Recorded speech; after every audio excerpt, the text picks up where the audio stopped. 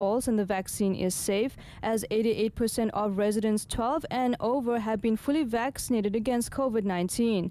As for kids, at least 35% of the 5 to 11 age group received one dose of their COVID-19 vaccine, which is higher than the province's 21% average. Although this is the case, there is an ongoing COVID-19 outbreak in a school in Barrhaven where 17 cases were confirmed, and the school says they will remain closed until Thursday.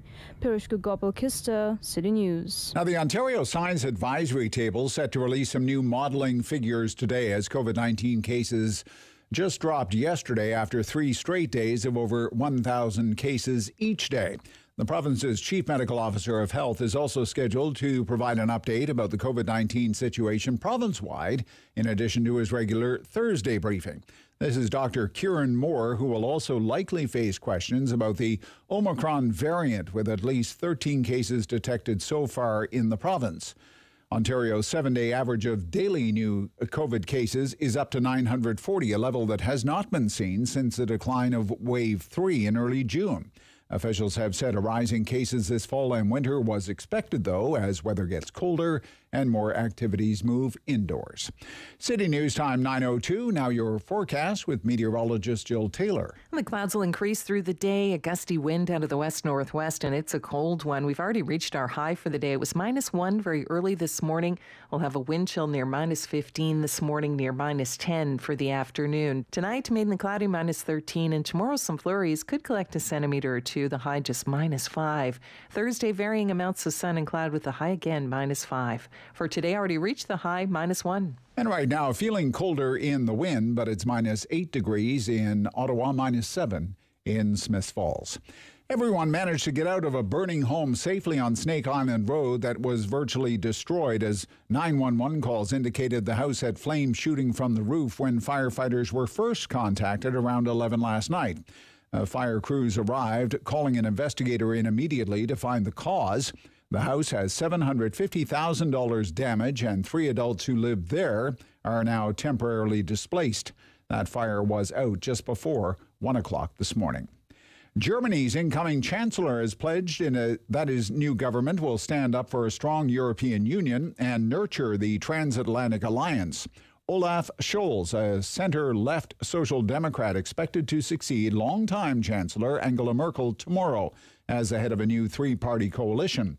Geraint Olsen telling us this morning it might appear hard to replace a leader of Merkel's standing, but Scholz is well primed for this role. Yes, she's a hard act to follow because she is almost Germany's longest-serving leader, just about a week or so less than Helmut Kohl. But Olaf Scholz himself is a very experienced politician. He's been Labour minister during the global financial crisis. He was the mayor of Hamburg, and for the last 3.5 years, he's been the finance minister and vice-chancellor in Merkel's government.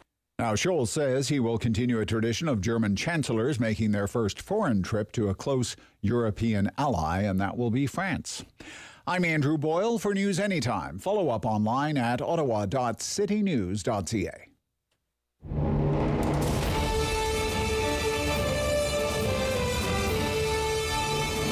When the headlines say X, he's got the Y. It's the Rob Snow Show on Rogers TV and City News. 101.1 FM and 1310 AM. It's on mornings like this, with its bitterly cold wind chill, trying to stay upright while walking on the ice, that I wish we could have Christmas, New Year's, and then just skip right to the May 2-4 long weekend. Everything else in between I can do without. Good morning. Welcome to the Rob Snow Show on City News. It's a busy day around here. If you're into the news, if you have a view on the news, well, you're in the right place, my friend. Great show ahead. Great content all the way until noon. Hollywood on the Rito. And to talk about the local film industry, it's booming. It's booming.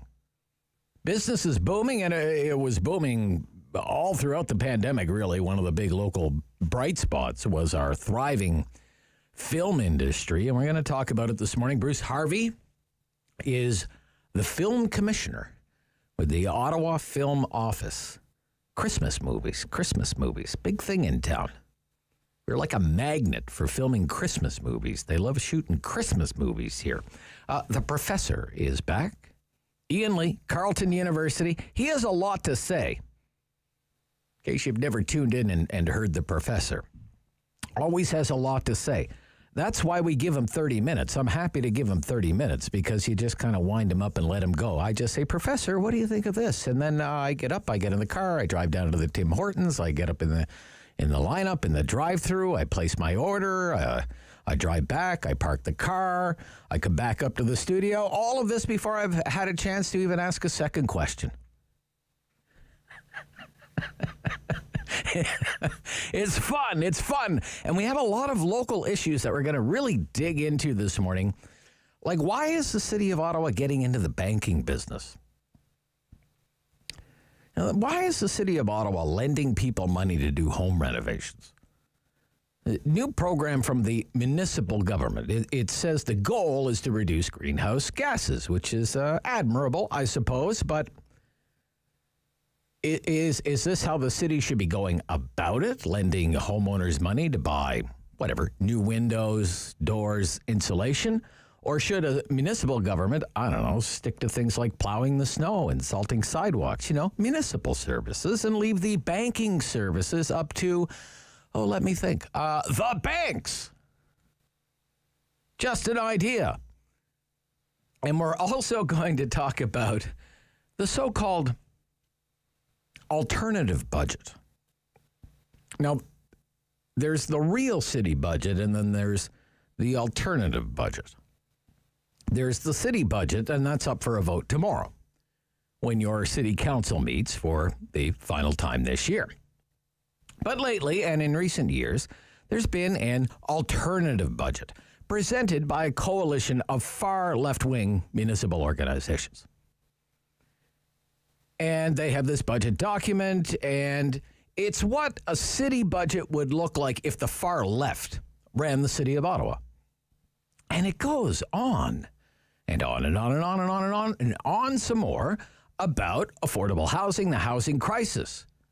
And I agree with them that housing is unaffordable, and it is a crisis in the city of Ottawa. I've been talking about that for years. Loyal listeners, you know that I have. But one of their solutions in the alternative budget to address the housing crisis is a municipal land transfer tax, which they have in the city of Toronto.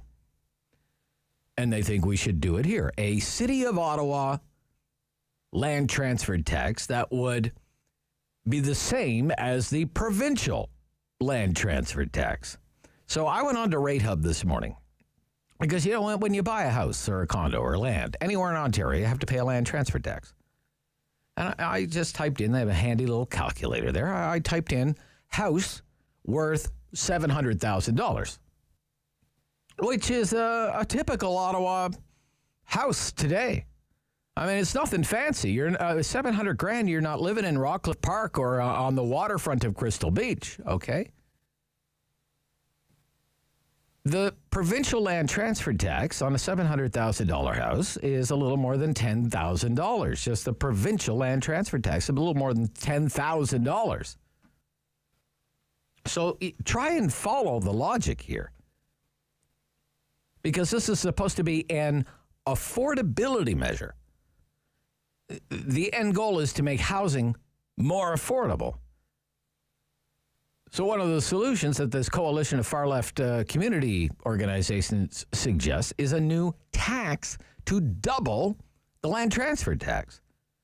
So instead of someone buying that house for $700,000 paying a $10,000 tax, they would pay a $20,000 tax. And that's supposed to somehow make housing more affordable in Ottawa. It's called the alternative budget. See, they call it the alternative budget, I think, because it comes from an alternate universe. Oh, by the way, the word free, as in free this, free that, this should be free and that should be free. In this budget, the word free is there 28 times. 28 times. Also coming up this morning, the Signatures Ottawa Christmas Show starts tomorrow at the EY Centre, Uplands. Crucial event for all sorts of local artists, artisans, and authors. A lot of them will be doing book signings at this event. We're going to be interviewing some of them this week, including, we hope, John Ivison from the National Post. He was with us last year, too. We're hoping to have John Ivison on Thursday's show. This morning, Ron Corbett, a longtime radio colleague of mine, fabulous newspaper columnist, one of the best storytellers in Ottawa, and an author and publisher.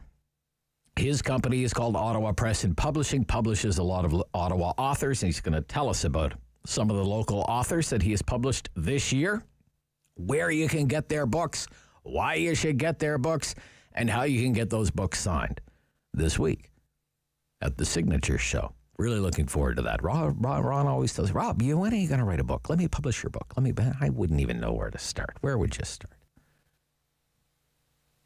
We always love talking about economics on the Rob Snow Show. Big week in Canadian economics. Bank of Canada set to make some kind of announcement on interest rates tomorrow. That's what all the experts will be listening in for this week. Some indication as to when the Bank of Canada could start raising its trend-setting interest rate. Especially now, given the very strong labor market, higher wages, stronger inflation. Just how long will our central bank hold the line on ultra-low interest rates? Is Omicron a game changer? So Pedro Antunes on that. He's the chief economist at the Conference Board of Canada. What does fully vaccinated mean? Is there going to come a time when the definition of fully vaccinated is going to change? 3 doses instead of 2 doses, for example. You wouldn't be considered fully vaccinated unless you've had a booster shot, a 3rd shot. Dr. Lisa Barrett is with Dalhousie University in Halifax. She'll join us on that topic, and I hope you'll join us for our Talkback Hour. We do it every morning between 10 and 11 o'clock. Our call-in line, 750-1310. It was a hot one yesterday. I think it'll be a hot one today. Today we're going to talk about the unvaccinated. The unvaccinated. There are millions of Canadians unvaccinated. Some of them aren't eligible for a vaccine. Some of them, many of them, millions, refuse to be vaccinated. So what do you do with those people? Do we keep doing what we're doing? Have we done too much already? Should we do more? It's been in the news that some countries, some governments, they're really cracking down on the unvaccinated. Lockdowns just for the unvaccinated in countries like Austria, Germany, although in some ways their restrictions mirror what we're doing here already. In New York City, it was announced yesterday, Mayor de Blasio, soon to be leaving office, he plans to force every private business to have a vaccine mandate. If your staff in New York City at a private business is not vaccinated, you can't open for business. It's quite likely, details to come sometime next week, there will be inspections, and if it's found that your staff is not vaccinated, there will be fines issued to the business. And in Singapore, which is always ranked as having one of the top healthcare systems in the world, universal, Singapore, if you're not vaccinated and you get sick and end up in a hospital in Singapore, you will pay for your own medical care out of your own pocket. Tens of thousands of dollars. Should we be tougher on the unvaccinated? Are we tough enough already? Are we too tough already? That's the topic for the Talkback Hour this morning between 10 and 11 o'clock, 750-1310. I told you, we're busy around here. This is the Rob Snow Show on City News.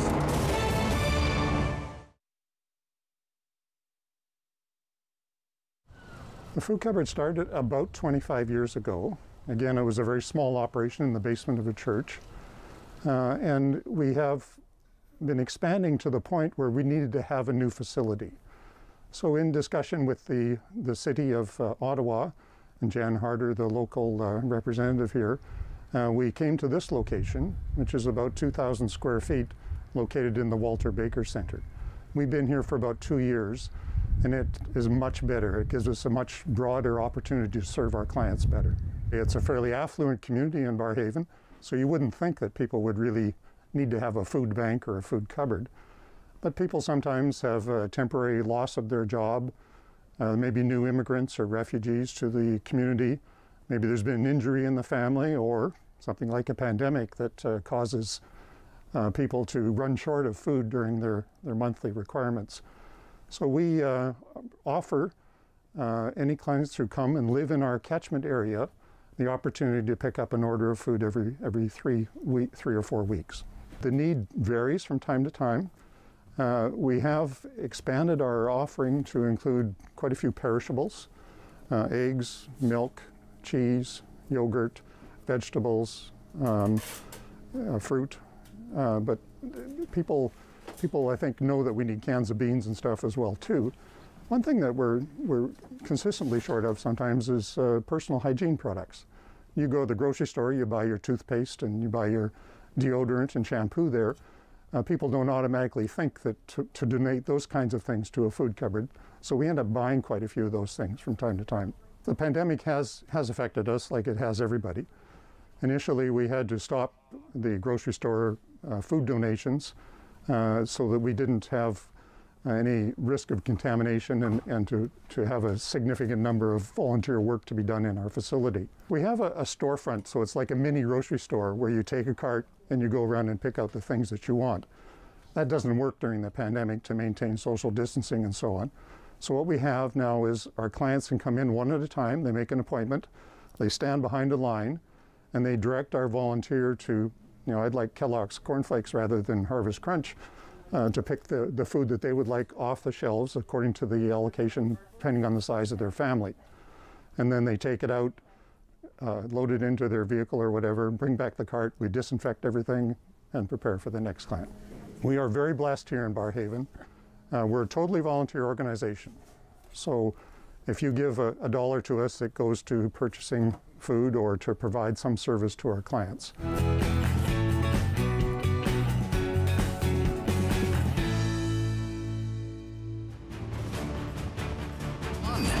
The Rob Snow Show returns on Rogers TV and City News 101.1 FM and 1310 AM.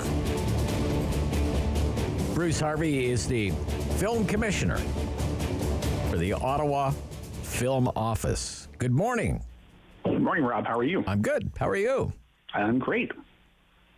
What do you do at the Ottawa Film Office? What is the purpose of the Ottawa Film Office?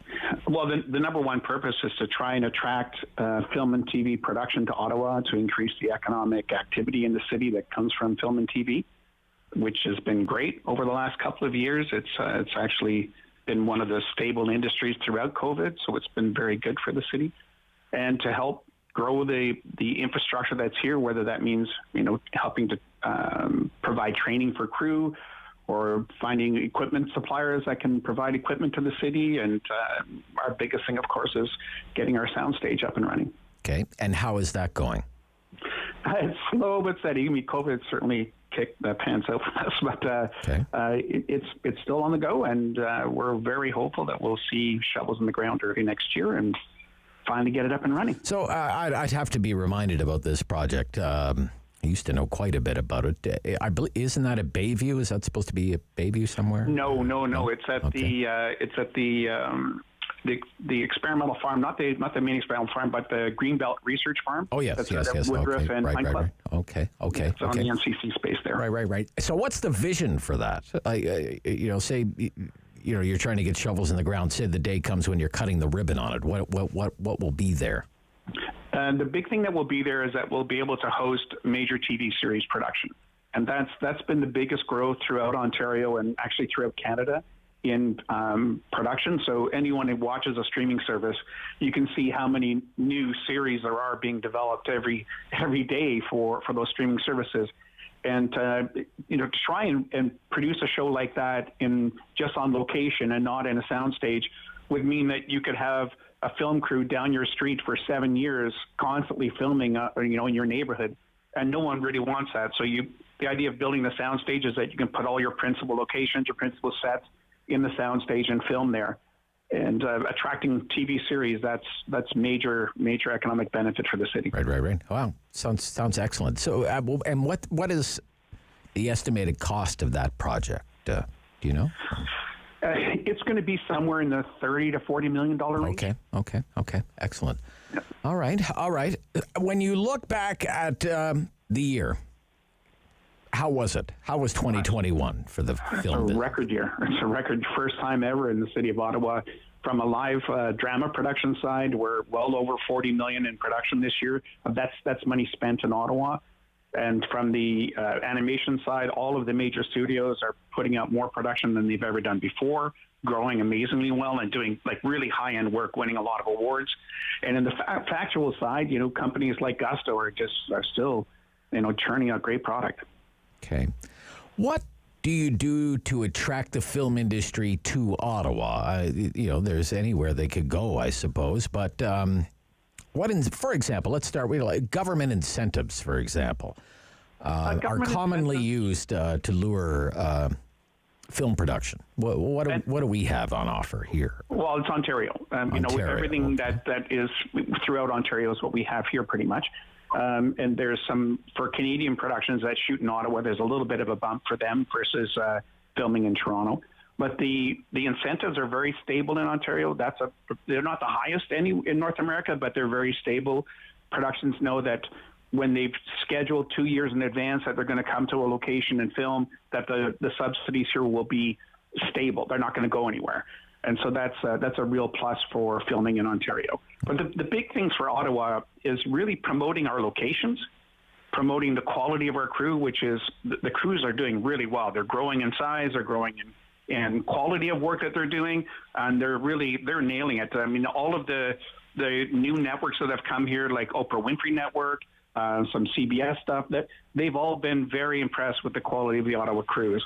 So that's been a very positive thing, and that's really has to be handed to the producers that have helped train up those crews. We've got some great producers, some great ones in French language as well that have done really well to build up the French language production here. Some long-standing producers, some very new producers that are all doing really good work. Okay. So this number, $40 million, give me a sense of what that figure represents. Well, you would, on average, you would say around 50 to 60% of that is salaries that are paid to Ottawa employees. Okay. So that's the local cast and crew that are filming here. That's the locals. The other 40% would be spent on such a wide variety of things because, as you know, if you've ever watched a film, it's the real world. So everything that's in there, if the wardrobe has to be bought somewhere, anything that's built, the construction materials have to come from somewhere here. All the hotels that cast and crew stay in, the rental cars that are here, the trucks that are rented, the food that's consumed on set, all of that comes from local suppliers. So about 40 to 50% of the budget is spent on, third-party businesses throughout the city. Okay. How did COVID impact production? I mean, you've had a record year despite a really difficult year with the virus. So how was that managed? Well, it was very difficult for the production crews because they had to add 10 to 15% on their budgets for just handling all of the personal protection equipment and all of the other crew that was hired. There are whole new departments that never existed before that deal with COVID on set now. So that's all new crew that are getting hired, and we've got some great people that are doing that work. So that was added costs, but it took a while to get that up and running. In the animation side, of course, everyone works in the major studios here in town. They're all in the same place. They're all working on their computers. And when they had to leave and go home, it took a lot, but the companies were quick to be able to find a way to be able to work from a distance and still get the same quality and the same quantity of production going on and to deliver for an insatiable need. When people were home during COVID and not being able to go out and do other things, they were consuming a lot of product on the streaming services and on broadcasters. So the demand for producers went way up. Even though we were shut down totally for 3 months in 2020 rather, we still almost hit a record in 2020. And then in 2021, we definitely, blew the roof off of the numbers we'd done before.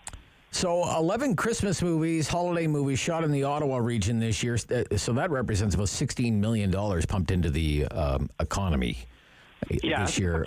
I think we have another one now, so I think we're up to 12 now. Okay. All right. Okay. Well, it's excellent. It's such great news. What makes Ottawa such a great location to film a Christmas movie? Well, all you have to just look out the window today. You can see one. Yeah. There's snow on the ground. Yeah. The bigger one, I think, is the fact that we have such beautiful small town looks close to the city. And whether that's you're going to Manotick or Almont or any of the cities around, the small towns around, you can get that quaint small town warm feel, but then you can also get the modern downtown feel when you go right to the downtown core of Ottawa. And anyone who follows these shows, that's a big story element, being able to go from the big city to the small town. That's a lot of the charm that comes from it. It's very similar to romantic comedies, the way that they're filmed, the lighting that's used, the structure that's used for the stories, and the locations. Locations play a big part in Christmas movies. Unless you're doing something like the Santa Claus where you're recreating the North Pole, in most of the TV movies, it's the locations that really play out. And you don't want to have the same location all the time. So being able to have that vast array of locations, like the market's got a great look for Christmas movies. All along the canal is obviously fantastic. There's so many good looks. We can get a New York Christmas look down around City Hall, looking over at the Lord Elgin from the park. That's a big draw. Excellent. It's a real success story. Congratulations to you and your team and everyone involved in the industry. It's great to have a kind of a year in review snapshot of a thriving industry here in Ottawa. Thank you so much, Bruce Harvey. No, thank you very much, Rob. Yeah, the Film Commissioner, Ottawa Film Office. This is the Rob Snow Show on City News.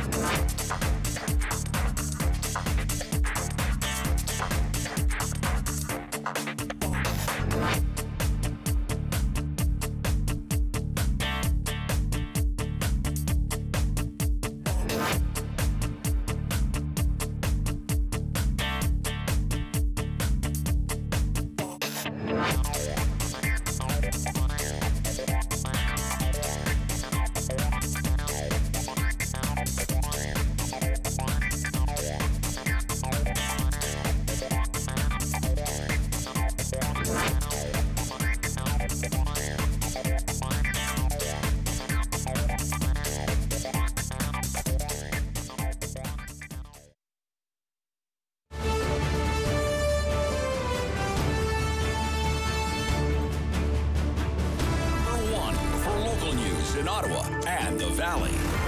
This is City News, now on 101.1 FM and 1310 AM. It's Tuesday, December 7th. Good morning. I'm Andrew Boyle. Right now, feeling colder in the wind, but in Ottawa, -8 degrees, Smith Falls, -7. And here's what's making news this hour. We're expecting a couple of COVID updates from the province today. The Chief Medical Officer of Health, Dr. Kieran Moore, will be adding a briefing to his regular Thursday routine, and that will be held today. The Science Advisory Table will also give the latest modeling numbers. It comes after 3 straight days of over 1,000 cases per day, and that was just broken yesterday with 887. We're expecting today's numbers to come in the next hour. A new poll suggests Canadians expect this new Omicron variant of COVID-19 will be as bad, if not worse, than Delta. 44% of respondents to an online survey by Leger think Omicron will have a worse impact on the case count than Delta. 43% think the impact will be about the same.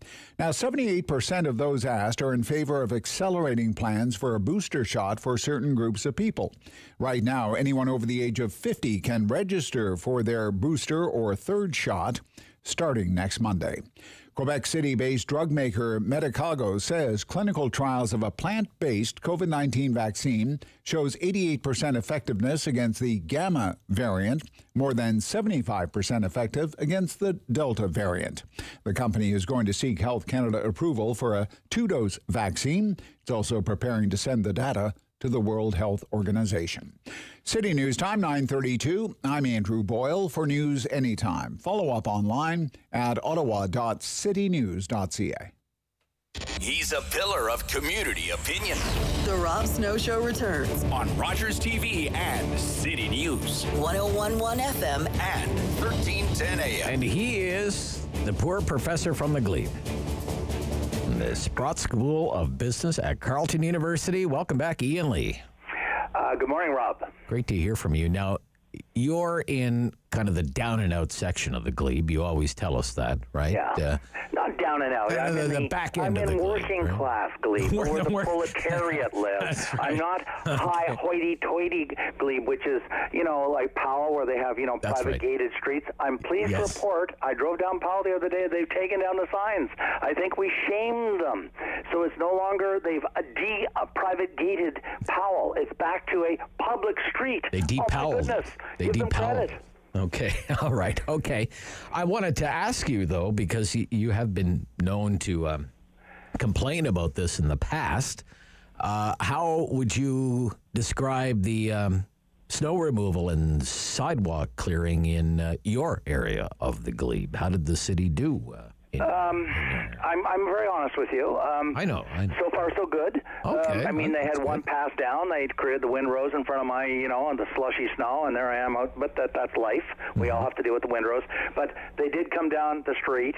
The test for snow, with the snow issue, if I can call it that, is when I'm talking in the urban core, where the streets are very narrow compared to the burbs, and the plow goes down the middle of the street and pushes the snow to both sides.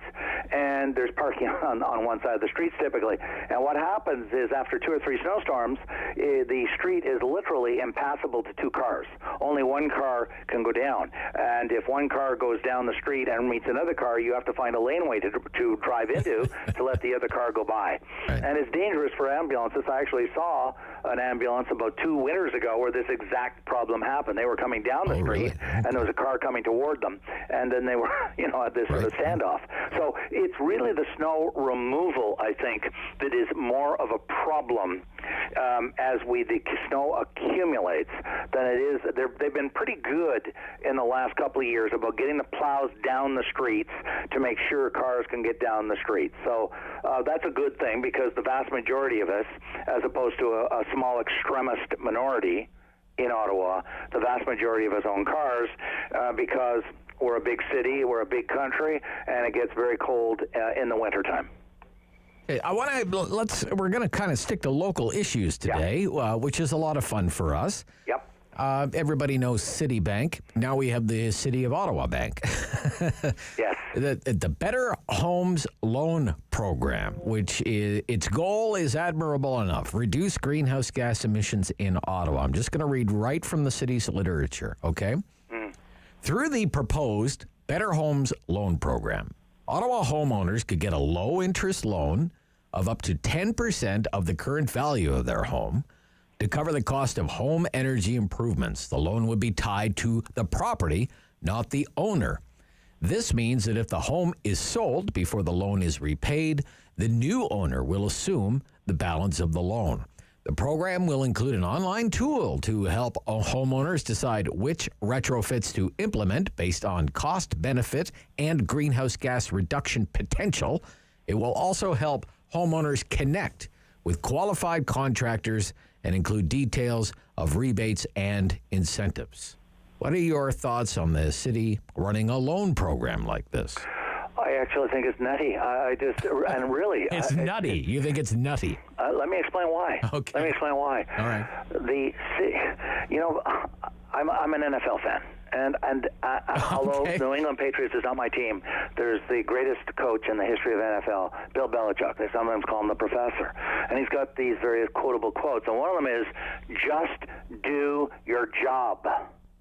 The City of Ottawa's job is not to become a competitor to the big chartered banks or small chartered banks or to the credit unions in Canada. That's not their job. They are not a financial services institution. They claim they were short of money and had to increase the taxes rate, the tax increase from 2% to 3%. Well, maybe it's because they are squandering money unnecessarily on things they should not be doing. And they say, wait a minute, Ian, how can you say that? I can hear the environmentalists now. Don't you understand? Environmental warming, climate change, this is necessary. People that own their homes have equity. They can go to the bank and get money. Sure. In fact, they can get a HELOC or their mortgage is up for renewal. The point is, these are the most privileged people in society, and every study I've looked at over the last 30 years dealing with benefits from government, discretionary benefits, and sometimes even universal benefits. Let me give you a quick example. The Quebec daycare. There was a really good study done by two very pro-public daycare advocates in Montreal, I think the University of Montreal, and what they found was that the people who disproportionately got the lion's share of the benefits were the people in the highest income category, the top quintile. And what I am going to say to you, suggest to you very strongly, is that the people who are going to benefit from this the most are people in the most privileged neighborhoods that have the greatest amount of equity and the highest incomes. In other words, people in the Glebe, people in Sandy Hill, people in Westboro, and these are the people who least need help. You know, if they want to really, if they really believe that people need help, then at least target this program by income and say, you've got to show us income that shows that you are of a very, and you can set the threshold at whatever level you think is necessary, but to deliberately to ensure that the most privileged people do not benefit disproportionately or at all from this program. And right now, as it's structured, I will predict that the people who will benefit the most, because they're the most informed and they're plugged in and they're highly trained and all that, will be the people that have the highest incomes in the wealthiest neighborhoods. And so once again, yet again, these benefits accrue to the people that advocate the benefits.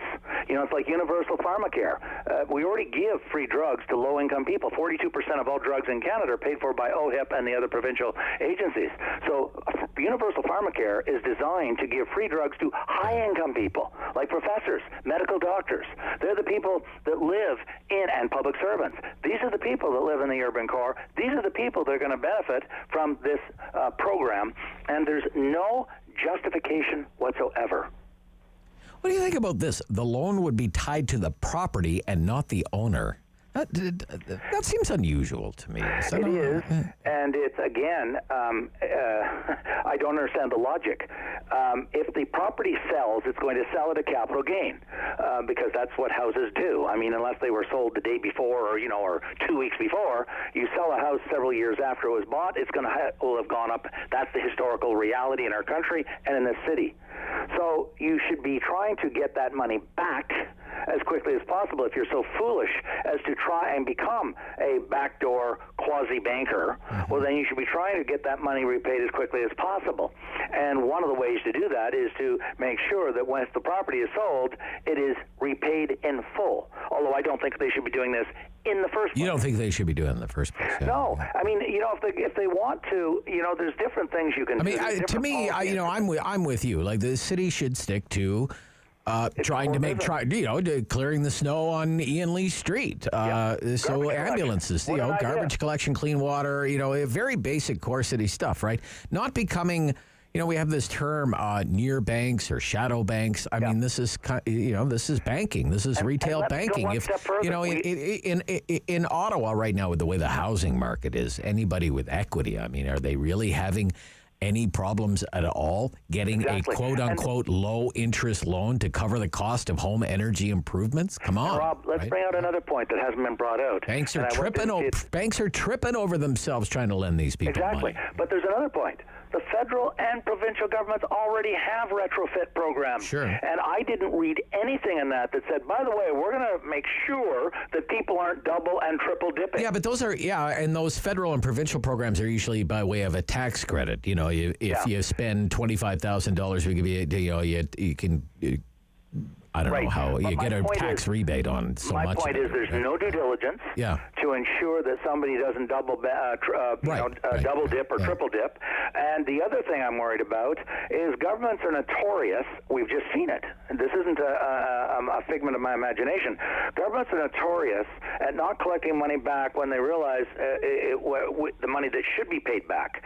And we saw that with the CERB, where they paid out hundreds of millions of dollars to businesses and individuals that did not qualify from the jump, from the get-go. And the government, both federal and provincial, said, oh, well, we're not going to collect it back. Keep the money. Now, imagine they lend this money, and then somebody comes up and says, look, I've had to retire early because of health problems, and gosh darn, this is kind of a burdensome payment.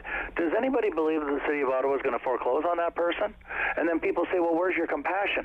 So what we're really now talking about is taxing other people to give it a disproportionate and unfair benefit to a small number of people who have come up with a narrative that the city finds compelling. This is unfair to other taxpayers because they are paying for it. It's not a free lunch that the money came down from Mars. It's coming out of the general revenues paid for by all of us. All right. So when they cross-subsidize those people, the rest of us are paying for it. Okay. Speaking of paying for things, you would pay a lot more under the alternative budget from the Ottawa Coalition for a People's Budget. And we'll talk about that next. Kind of pick it apart. Coming up next, part 2, Ian Lee. Professor Ian Lee from the Sprott School of Business, Carleton University, is here. And this is The Rob Snow Show on City News.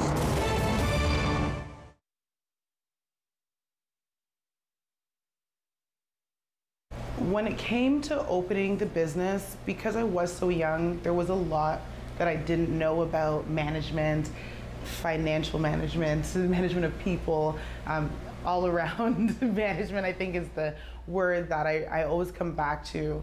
I think that I always had a passion and I knew that I wanted to create a space for people to get their hair done, but I had no idea, even having studied business management, what it really took to open a business as well as sustain a successful business. So in 2014, I was actually working with Angela Sutcliffe. She was my business coach at the time, and she was like, what's your niche? Like, what separates you from other salons?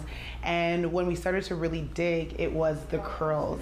It was the fact that we work with all curl types, curly, kinky, wavy, coily, which is how we identify our curl types. And then you have straight hair as well, of course. But more than 70% of the world has some sort of curl pattern to their hair. And we just realized that that was not being addressed. It wasn't something we learned about in school. So I went to the States and I traveled all over to kind of gain the information that I have now to be able to share it with our clients and as well as with other stylists. So in March when it came, I thought it was gonna last, a week, 2 weeks, through, I think it started off at 2 weeks. And I was like, cool, I have 2 weeks to just relax, that's fine. So I was actually in a position where I was not happy, so to say, but I was a little bit happy, to be honest, just because of what I was experiencing personally.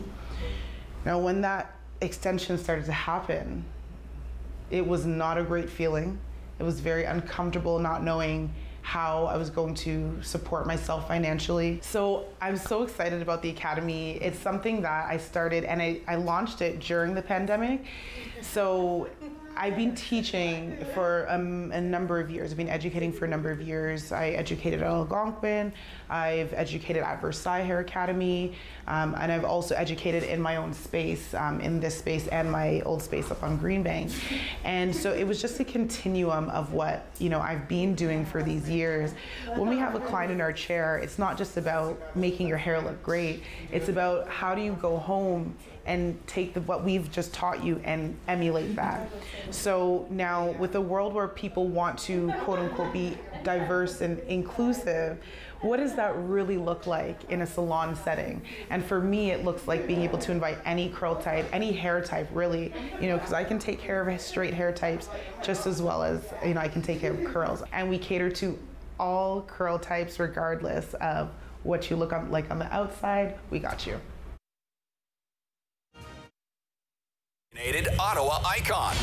The Rob Snow Show returns on Rogers TV and City News. 101.1 FM and 1310 AM. So there's the City of Ottawa's official budget. City Council will vote on that tomorrow. And then in recent years, there's been the Ottawa Coalition for a People's Budget. It's a budget for the people, as we welcome back Professor Ian Lee from the Sprott School at Carleton University to the Rob Snow Show. The word free appears in the budget document, the alternate budget. It's called the alternate budget, 27 times. You know, free transit, free after-school care, free therapy and counseling at local libraries. Free. But I want to go through some of the proposals in the people's budget and get your thoughts on them, okay? Yeah. Implement a progressive property tax. And then let me read you their justification for this, okay? Wealth is a much broader concept than income and includes the assets, notably property, that an individual owns. In Ottawa, housing ownership is deeply unequal along racial and class lines. For this reason, a sharp increase to the property tax can be justifiable. We propose one that has the tax rate rise with the value of the property. What do you think about that? I'm going to have to tutor these people because they're so bereft of any understanding of public policy or municipal finances. And I say that honestly. I'm not saying that as a cheap shot. Okay. They said they're not tied into the value of the property. Of course they are. Are they not aware of market value assessment? The more valuable your property, the more you pay in taxes. That's very progressive. That's why market value assessment was adopted. I participated in that debate 25 years ago, wrote an op-ed in the Ottawa Citizen, making that argument that it was a much more You might want to system. dust that one off and have them republish it. Yeah, and so this it just shows that they don't know what they're talking about when they say that the homeowners are not paying a progressive tax.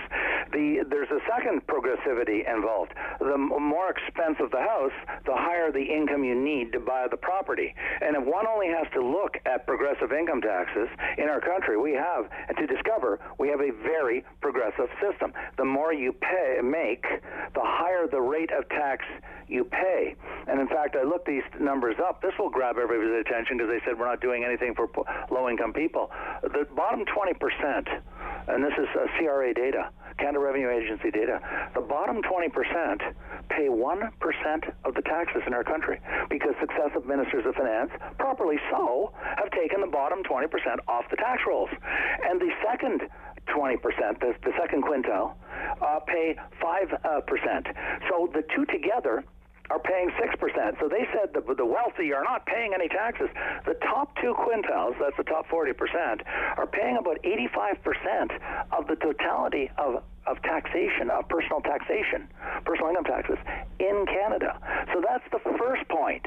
That's the very first point. The second point is people that are in more expensive homes have higher incomes, paying much higher rates of tax, and they're paying higher property taxes. So a property that's a price evaluated at $2 million is paying much higher taxes than a property evaluated at $1 million or $500,000. Going to their home ownership claim, 70% of all Canadians own a home. We have one of the highest rates of home ownership in the world. We're in the top 5 countries. So when they were suggesting without putting any numbers to it. Deeply unequal. Deeply unequal. You know, hardly anybody, they were suggesting the large numbers of people don't own their home. That's simply not. All right. We can't get tied up on just one because there's a lot of stuff in here. Increase parking fees from $2.50 to $4. I'm assuming that's an hour, okay? Mm-hmm. Quote, car owners tend to benefit greatly from city infrastructure and have unlimited access to roads, unlike transit users who have to buy a ticket in order to access transportation. That could be deconstructed so quickly. First off, they're not paying for their bus. They're not. The car owners have to buy their car, the whole thing. They don't get subsidized. Secondly, so the car owner, the transit tickets in Ottawa, in our city, are subsidized 50%.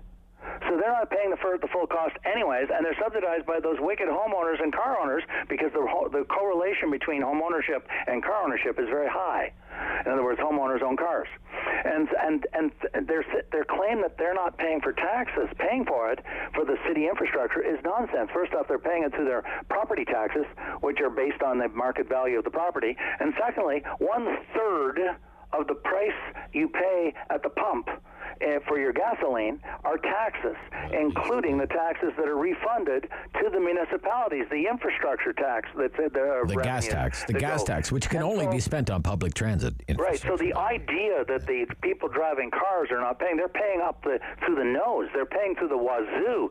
So again, these people writing this just simply don't know what they're talking about. But this is the people's budget, okay? Whoever they are, they don't know what. And I'd be more than pleased to tutor them and walk them through the City of Ottawa budget. The Ottawa Coalition for a People's Budget. Listen, okay, all right, look.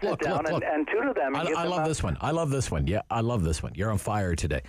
There's so much ammunition here. There is. Implement a municipal land transfer tax at the same rate as the provincial land transfer tax. Quote, the land transfer tax reduces the incentive of buying and selling of properties as investment. Well, first, it only applies to the buyer. Okay. Reduces the incentive of buying and selling properties as investment as there is a higher upfront cost. The tax leads to a less severe housing shortage. Now, excuse me, where is the evidence of that? Okay. Toronto has had for years a municipal land transfer tax. Okay. Yeah. Do they have a less severe housing shortage than Ottawa? In Toronto? Yeah. Are you kidding me? Toronto's one of the most expensive housing markets in the world. Yeah. And they have had a municipal land transfer tax for years. They want to basically, Professor, I looked this up, okay? $700,000 is a typical selling price for a house in Ottawa. Land transfer tax is $10,000. It would be $20,000 if these people had their way. What does that do to anything to do with the housing shortage? How does that solve a housing shortage? And let me jump onto that. The latest urban legend that it's those damn investors. You know, they're buying properties as if if you buy 5 shares in 5 different companies, that makes the market go up. Or if you buy Jay Leno owns a couple of 100 cars, that makes the car market go up. In other words, if you own more than one of the asset class involved, you are making the price go up all by itself because one person owns more than 2 units of that asset class. It's so preposterous. But let me go even further. The Globe and Mail has the stats today in the Globe and Mail on this, and this mythical investor, either foreign investor with vacant houses or domestic investor. Yeah. The numbers are very small across Canada. It's an urban legend being ginned up by people who don't know what they're talking about. I actually heard one person wrote me and said, "Don't you understand that 25% of all the houses are owned by investors?" What a load of garbage. This is not true. It is not true. Okay? And the other point is, even if they did own, and they don't. But even if they did, you can't live in two properties at the same time. So what does an investor do with their second Well, they're or saying if you allegedly can't, third or fourth or fifth house? if you They can't rent it out to reduce the housing shortage. Okay. Well, then let's just skip over the next two proposals, which is a vacant unit tax of 5%. I imagine you're against that, and a non-resident speculation tax of 20%. The government, this is in the Globe and Mail op-ed today, showing the number of those nasty foreigners. It's just I think it's closet bigotry and racism, because most of the foreigners coming into Canada, foreign people coming in, are non-Caucasian. And this is just a cheap shot at immigrants and foreign people. And the numbers are very, very small. You know, even in Vancouver, where 50% are I believe 50% are originally non-resident. In other words, they're immigrants. And the number of foreigners that own in Vancouver is very, very tiny. Again, the numbers, I won't go into all the numbers. We don't have enough time. Yeah. It's in the Globe and Mail op-ed editorial today. What the about numbers are there. A couple of other things here? I'm actually with them on eliminating the brownfields program. I think that's gotten unwieldy at the City of Ottawa, the brownfields program. But increase development charges. Increase the development charges for transit by 10% on all housing starts and by 15% on single-family houses. It'll make it more expensive, of course. Make housing more expensive. And make it even more unaffordable. Yeah. And we're doing actually free transit this month. It's going to cost, what, $7.5 million or so for a month? Yeah. I've got my own. Well, do you think we could we do free transit, do you think? But I want to deal with this, too. I have my own alternative budget to the alternative budget I bet you do. To the main city, which is an alternative reality onto its own. We have over 1 million vacant jobs in Canada right now. Yep. It's a crisis. I'm proposing that we give these freebies, but tie it to those people who are able-bodied. I'm not talking people who are disabled or people that are raising young children and they don't have any alternatives. I'm talking about able-bodied people who are at home. Then because I'm a Marxist. I really am, Rob. Karl Marx, listen to me. Sure. Karl Marx famously said, we become more fully human through our labor. So I'm advocating as a Marxist to help people become more fully human by getting them into the workforce. And we can do that. Listen, I have no problem giving free transit to people for the first year to help them on their feet to join the workforce. And for that matter, whatever other benefits we need to help encourage people go and fill those jobs that are causing such a crisis in our country. We have shortages of nurses, and I'm not talking everybody going to university. We need nurses. We need carpenters. We need plumbers. We need electricians. We need just about every imaginable occupation. I want people to go back to college. I think they're doing a fantastic job. So let's take the alternative budget of this people's budget and tie it in to going back to work to fill those 1 million jobs. And in the process, making these people more fully human per Karl Marx. All right, comrade, our time is up. We have to go. Thank you, comrade Rob. Okay, bye-bye. Professor Ian Lee, Sprott School at Carleton University, here every Tuesday morning. Talkbacks with us every morning, right after the 10 o'clock news. That's your turn to have your say at 750-1310 on The Rob Snow Show on City News.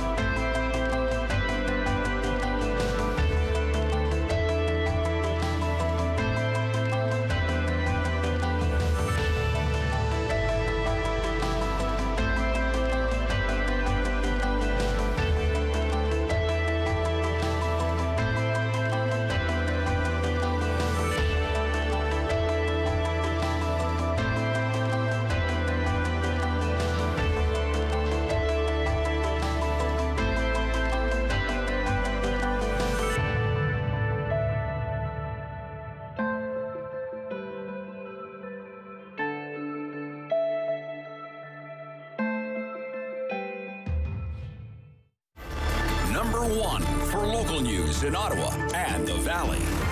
This is City News, now on 101.1 FM and 1310 AM. It's Tuesday, December 7th. Good morning. I'm Andrew Boyle. Right now, minus 8 degrees in Ottawa. Smiths Falls, minus 7. And here's what's making news in Ottawa and the Valley. It will be our first update on the pandemic in this province since younger children started being vaccinated, and Omicron was declared a variant of concern. New modeling numbers due out today from the provincial COVID-19 Science Advisory Table. Kevin Meisner joins us from Queen's Park. We're getting an early COVID status report at 1:30 this afternoon from Ontario Chief Medical Officer of Health, Dr. Kieran Moore. This in addition to his regular weekly update planned for Thursday. He'll have more to say about the rising Omicron cases in the province, and doctors in Britain are learning more about Omicron in children. Family Dr. David Lloyd telling Sky News a rash is a symptom in a significant number of cases. So we've always had a little small cohort of patients with COVID who are getting funny rashes. But up to 15% of the Omicron children are getting a rash, an unusual rash as well. At Queen's Park, Kevin Meisner, City News. City News time, 10:01. Quebec City-based drug maker Medicago says clinical trials of a plant-based COVID-19 vaccine show it's 88% effective against the Gamma variant of COVID, more than 75% effective against the Delta variant. The large late-stage trial did not include the emerging Omicron variant. It wasn't circulating during the study period, but Medicago is going to ask Health Canada for its approval for a 2-dose vaccine. Federal Minister of Labour proposing some new regulations around COVID vaccinations in federally regulated workplaces. Seamus O'Regan wants to expand this, proposing to make them mandatory in more workplaces. Vaccines would complement the existing measures at workplaces, including hand washing and mask wearing. The rule would be in effect sometime in the new year and would be expanded to companies in things like road transportation, telecommunications, and banking. These will be implemented in consultation with workplace health and safety committees. The rules will apply to just under 1 million workers right across Canada.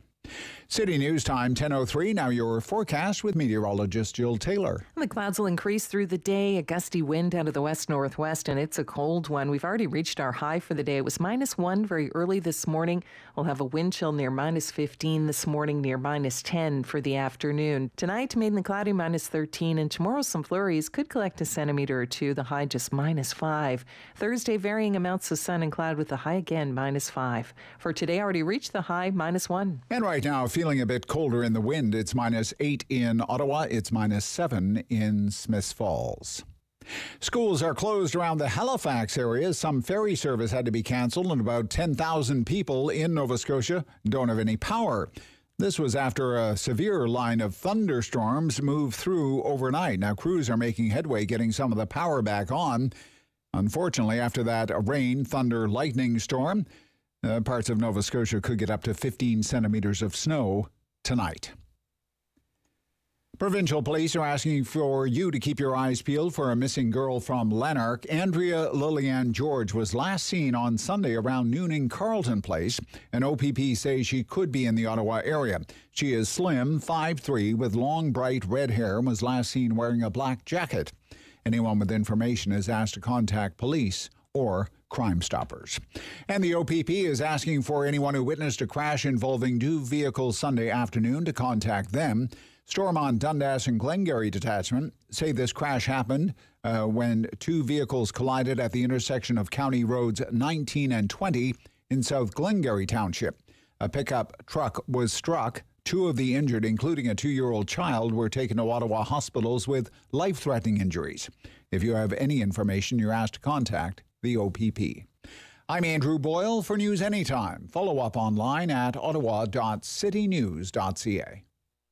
It's time to talk back on the Rob Snow Show. Have your say and call now. 613-750-1310. Do you think we should be tougher on the unvaccinated? You think we should be tougher on the unvaccinated? Crack down on the unvaccinated even more? Or are we being tough enough on the vaccinated already, the unvaccinated already? Or are we being too tough on the unvaccinated? What do you think? Say those are your three options, okay? Getting tougher on the unvaccinated, we're tough enough already on the unvaccinated, or we're being too tough on the unvaccinated. What would you say? I mean, should we crack down some more on the unvaccinated, put even more pressure on in an attempt to force them to get vaccinated? Basically, what? Separate them from society? 750-1310, 750-1310, 613-750-1310. Or do you think we're on the right track now with our treatment of the unvaccinated? You think of all the restrictions that are already in place. We have vaccination mandates. There are employment restrictions in government and in many employers, and private employers. There are what would you call them? Mobility restrictions. Why don't we call them that?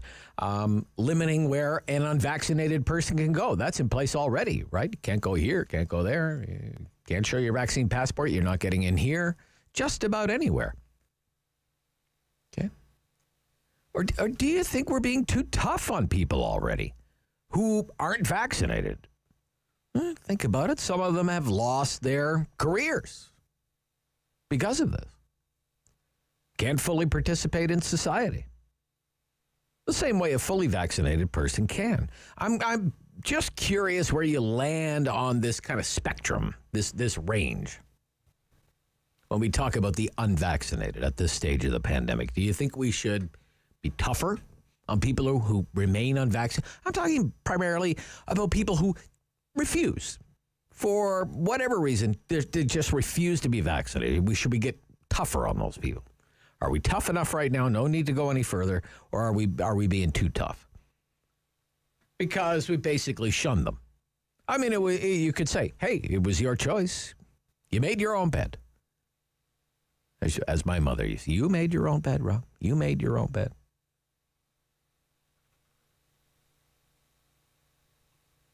I'm interested in hearing your opinion on this today. It's 750-1310, 750-1310. This is why we do the Talkback Hour, and that's our call-in line. This is your hour at 750-1310, 750-1310, 613-750-1310. There's a call already. Mike in Brockville. Good morning, Mike. Good morning. How are you today? I'm good, sir. How are you? Not bad, thank you. Should we be tougher on the unvaccinated? I think the way they have it right now is pretty darn good. Like, I'm unvaccinated myself. Really? Okay. I am. I'm not ashamed of it either. The way I look at it is if the vaccination works, I'd get it. Okay. All right. Okay. Whatever, man. What do you mean if it works? What do you mean if it works? If the vaccination works, how is this variant getting back into Canada those cases, the original cases came from Nigeria, the original Canadian cases, where the percentage of the population that's vaccinated is 2.9%, sir. Like 97% of the people are not vaccinated at all in Nigeria. So. Correct. But in order to come across on the plane, they're supposed to be vaccinated.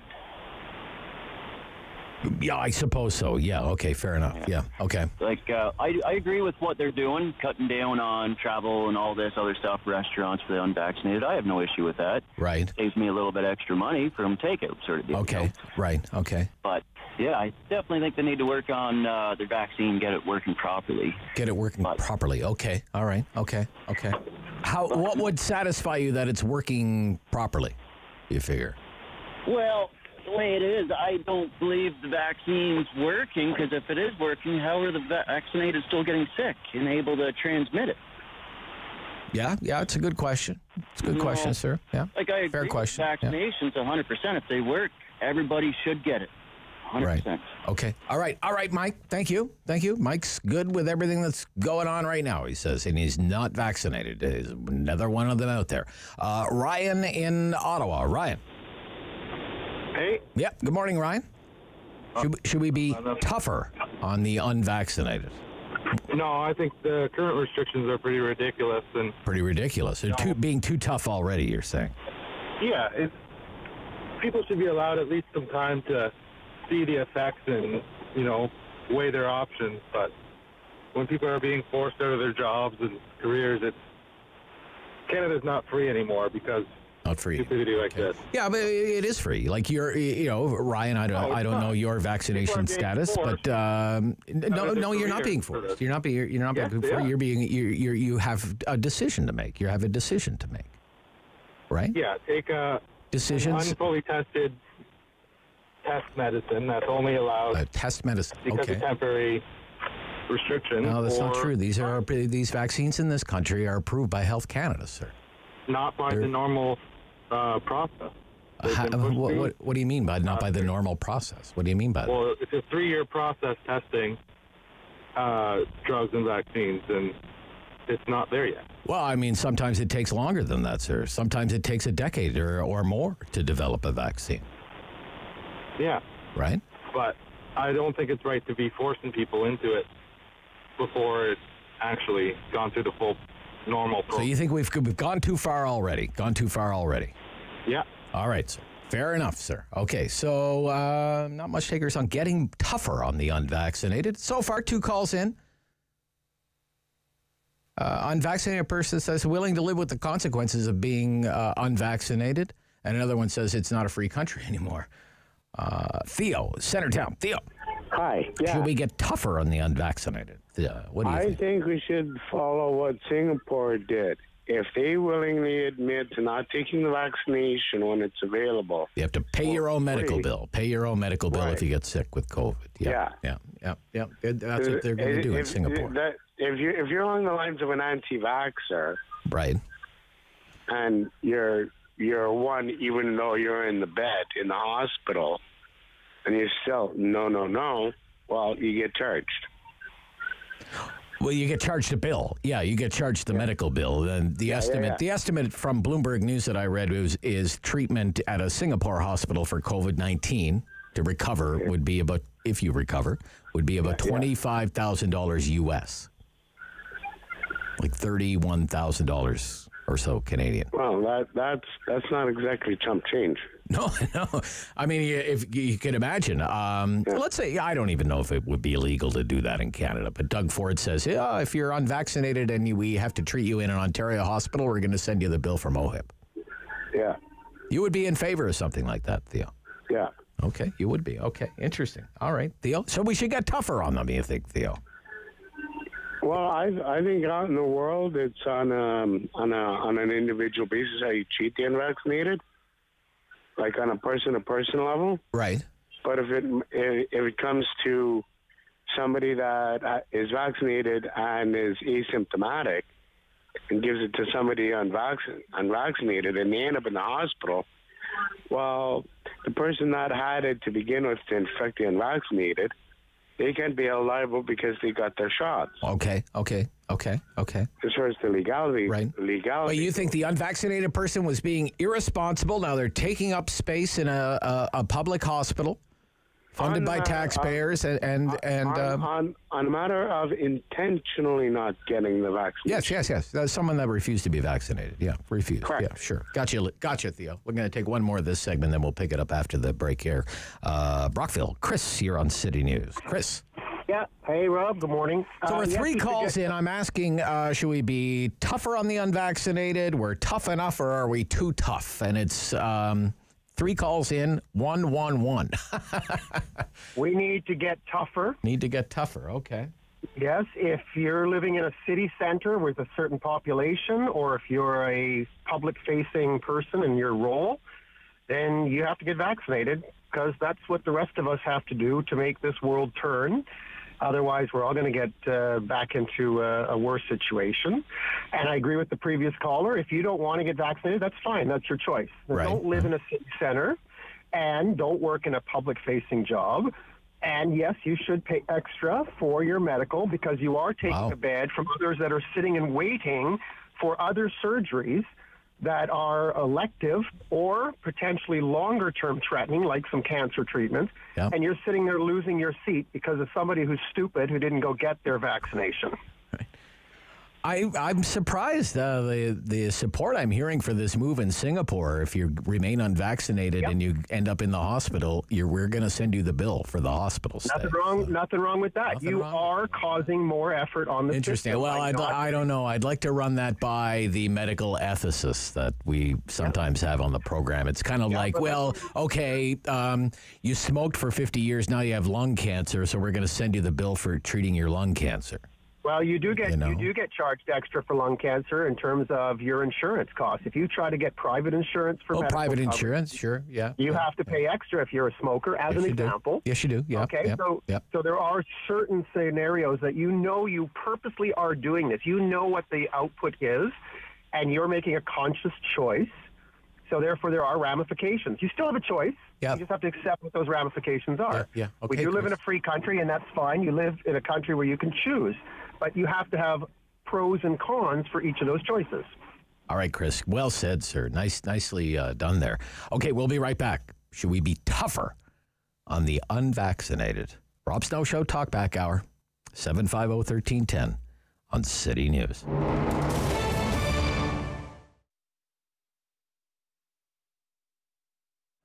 It started out with a small outdoor booth in what was called Artist Alley, which is actually the area just outside our store on William Street, where for a couple of years we sold our jewelry directly on the street. And then we slowly evolved to having an indoor location in this building, 55 Barrett Market Square. We then moved to another location in Place de Ville, and then moved back down here on Dalhousie Street at Ear Gear in the 90s. And then back into this building again in 2000 as a collection. I do a collection of jewelry called Cirque that's mainly beaded work with a combination of semi-precious and vintage beads.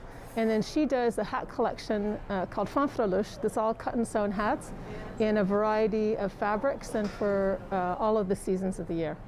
We've curated and sourced the artisans that we represent in a lot of different ways over the years since it's been, since 1985. Some people come to us since we're known, and other artisans that we represent might recommend that they come and see us. Some people we find at craft shows, or we see their work, somebody wears it in, and we go and track it down and bring it. And then some people, interestingly, are with us in one medium, and then sometimes they evolve to another. They're all Canadian and mainly local. With the roughly 50 people that we have, I'd say more than half of those are Ottawa-Gatineau, and then the rest are from other cities in Canada, Montreal, Toronto, Vancouver, etc. If you can afford it, go to a small business and spend some money. It's lovely when you come in and give me a pep talk and tell me how much you love this place and you've been coming here for years. But if you can afford it, please spend some money too, because all the pep talks in the world are not going to pay my rent, which is still full rent even when we're closed. Then secondly, if you can't afford to spend money, follow the businesses that you want to support on social media. Go to their Instagram, go to their Facebook, follow their Twitter, and then retweet, share their Facebook page, like and comment, because if you can't afford to, as many of us can't right now, to do extra expenditures, doing all of those little things like that will raise the visibility of those small businesses, and hopefully for them result in some online or curbside or other business for them.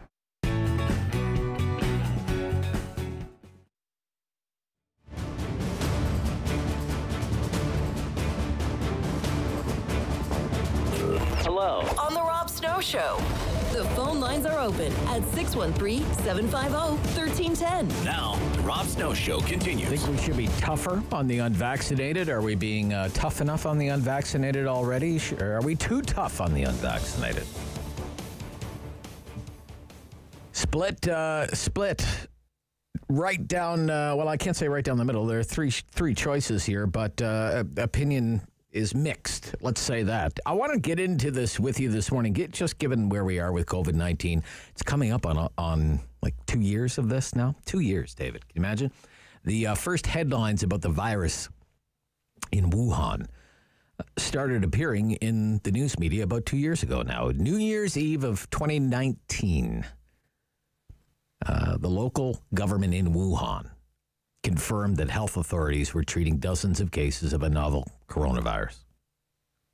And it was a little more than 3 weeks later that the whole city of Wuhan, like 11 million people, cut off. They shut her down, right, from the rest of China. And we were on our way from there. And we're still going, living the pandemic life. Life has really never been the same. We have vaccines now. We have had vaccines for about a year. And the vaccination program in this country was slow out of the gate, but really started hitting its stride, I would say, late spring, early summer. And as of this morning, according to the Globe and Mail, more than 29 million Canadians have been fully vaccinated, representing 76% of the country's total population. Total population. If you take out children under the age of 5, vaccination rate actually climbs to 80%. So we've done well, I think. We have one of the highest rates of vaccination in the country, but we have some people. It's a minority of people. I asked David to find a number for us this morning. It's millions of people. What did we say? Like, say adults who have not been vaccinated. What's that number, do you figure, David, in millions? 5 million or so? Probably 5 million or so? If you eliminate everything that you should eliminate, it's going to be about 5 million. Oh, 5 million people, right? So it's not an insignificant number. Still not vaccinated. I'm sure out of those 5 million, there are some medical exemptions, but the most part, it would be people who refuse to be vaccinated. And there are consequences for that. Excluded from some jobs. Fired from jobs. Excluded from going certain places. Travel is much more difficult. Might not be able to see family members. You know the drill. So is that enough already? Or should we be tougher on the unvaccinated? Do more, punish them even more, make their life even more miserable until they have no other choice but to get vaccinated? Or are the current measures enough? Or, hey, given the exclusions that the unvaccinated already face in this country, have we gone too far? That's another option. I just want to know what way you lean on that spectrum. Steve in Canada. Steve. Hey. Morning, Steve. Should we get tougher? Get tougher on the unvaccinated? No, I think it's all ridiculous. I actually personally think there should be no restriction at all. Okay. Why is that, sir? Well, because we're supposed to live in a free country, and we're supposed to have personal choice. Right. Okay. And I believe that forcing me, and it is forced. Don't tell me I have a choice if you're going to tell me I can't live my life normally. People make choices all the time. People make choices all the time, Steve. You know what? I would compare this to medical rape. Because if this is supposed to be my body, my choice. Right. Okay. Right? Yeah. Yeah. So why would I take a vaccine? I don't want it. So why would they force me? Why would I have to take it? Well, there are all kinds. Even before we had COVID-19, there were all kinds of places where there were requirements for vaccines. Okay, Steve. well, guess what? I haven't been vaccinated. My children haven't been vaccinated, but they were able to live a normal life. But now we're not. Steve, deep breath, buddy. Rob, Steve, I'm not one of your kids. Don't yell at me. Okay? All right? Prior to anyone ever hearing of coronavirus or COVID-19, there were jobs you had to be vaccinated in order to work at certain jobs. You had to be. All kinds of military-related jobs. Your children are supposed to take part. Steve, stop interrupting me, Steve. No, listen. Please. But they accepted medical exemptions and religious exemptions. Why with COVID do they not? Okay, religious exemptions. Yeah, sure. Okay. So I don't understand. What's the difference? What's the difference? Well, you can still get a medical exemption, right, Steve? No, you can't. They're denying them, and no doctor will give you a medical exemption. No, that's not true, Steve. Steve, it's just not true. No, Steve, what you're saying is just not true. It's just not true. You can get a medical exemption. There are people who have medical exemptions. I don't understand why people insist on yelling at me. Like, why are you yelling at me? I'm just asking some questions here. You don't have to yell at me. Dean in Cornwall. Dean, you're on City News. Just going, wow. I don't yell at you. I'm sorry, Dean. You're going to yell? I'm not going to yell at you. I okay, promise. Dean. Okay. Should we get tougher on the unvaccinated, Steve? Yes, I think. I think so? we should. Okay. Why is that, sir? Because, because all the ones that did are kind of suffering because of the ones that don't. Right. Okay. You think we're kind of still stuck in this because of, say David's figure is accurate. Say 5 million people remain unvaccinated. 5 million people. It's a lot of people.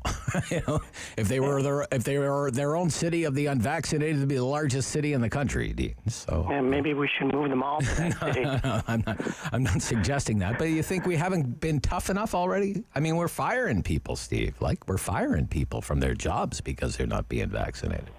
We're telling people you can't go here, there, or whatever. You can't travel, can't do this, that, whatever. Yeah, and they should also be tougher on people who decimate false information. Okay. And then maybe those who claim to be fully vaccinated that are not. Like, for example, whoever started this stuff about the child dying from a COVID-19 vaccine, whoever started that, we should go after that person, for example. That was in the news this morning. Oh, yeah, and all the websites that are actually making money. Oh, sure, yeah. From that, they should go after that. Go after it. All right, Dean. All right, Dean. Thank you. Thank you. Right. Yep. I mean, it's been in the news. I've heard this phrase, a pandemic of the unvaccinated, that's where we are now. So if that's the case, what should be done with the unvaccinated? Don't bite my head off like Steve. But what if, some countries are doing this lockdown just for the unvaccinated? Just for the unvaccinated. Things like that. Although when you read a little more about the lockdown of the unvaccinated, the measures are actually quite similar to measures that we already have in place in Canada. 750-1310, North Gore. David, you're on City News. David. Good morning. Morning, David. Should we be tougher on the unvaccinated? Well, they're putting the country in a different situation. Some of our places out there, some businesses are still not at full strength yet because of people with non-vaccinated people that can't get in and stuff like that. So it's affecting everything in the country. It's not just the hospital or anything else. But when it comes down to it, this person that called in earlier here and said, "Oh, my whole family isn't vaccinated, and I'm not vaccinated, and why should I have to?" If his mother had to get into the hospital to have heart surgery and he couldn't get in because there's so many people in there sick with COVID, I wonder if he'd have the same feeling about it. That's a great point, David. Yeah, it is good. And another thing about it is, you see what's happening in the other countries that don't have enough vaccinations. The pandemic is going wild in those countries. Why? Because they don't have vaccinations. We in Canada live free, and it's given to us. It's free. We don't have to pay for the vaccination. It's free. And it's proven its point. There's so many less people in the hospital. There's less people dying. There's less people in intensive care. And our hospitals are starting to get back to somewhat normal. Yeah, what the old normal for the hospital, which means over capacity and long waits. It was a long wait, but the thing is, you get in with the COVID. Yeah, you almost have to be dying on a gurney to get in. Sure. Yeah. Okay, David. Thank you. You make some great points, sir. Thank you very much. Okay, we'll be back after the news. We're halftime, and it's been very busy today on this hot topic. Should we be tougher on the unvaccinated? This is City News.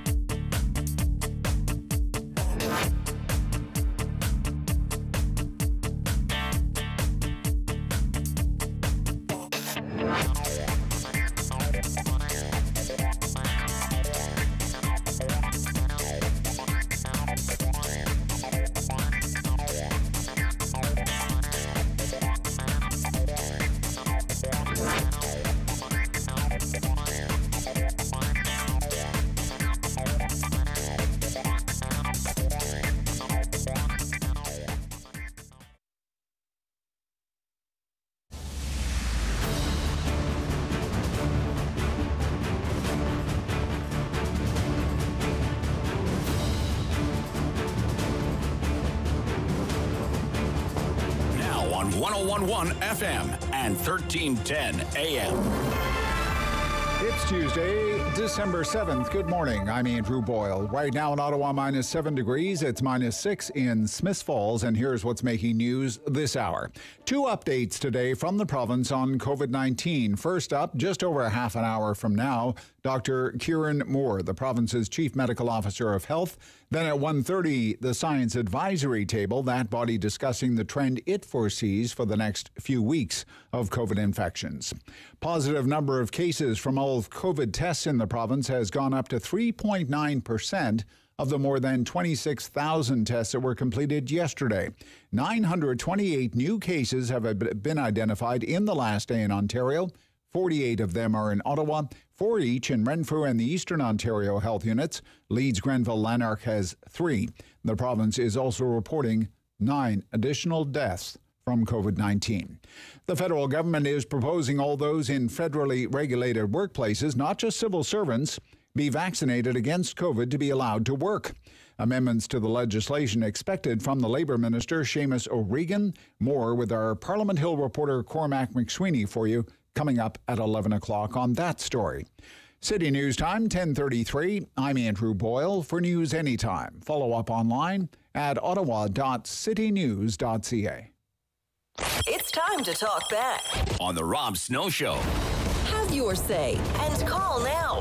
613-750-1310. I think we should be tougher on the unvaccinated. Or are we being tough enough already on the unvaccinated? They face many restrictions. Are we being too tough on the unvaccinated because of aforementioned restrictions? Now, Austria has been in the news. Austria made news because it had a quote-unquote lockdown for the unvaccinated. So this is from Reuters News Service. This broke just this morning, probably about 3 hours ago now. Headline, Austria plans to lift lockdown, but not for the unvaccinated. Quoting here, unvaccinated individuals will continue to stay in lockdown even after Austria lifts its wider coronavirus measures for the general public on Sunday. Austria's 2-week-old lockdown aimed to counter a surge in daily COVID-19 infections, with restaurants, bars, theaters, museums, and non-essential shops shut to all but takeout business. Hotels are closed to tourists. A week before the general lockdown, people not fully vaccinated against coronavirus had been placed under lockdown, barring them from roughly the same places that are now shut.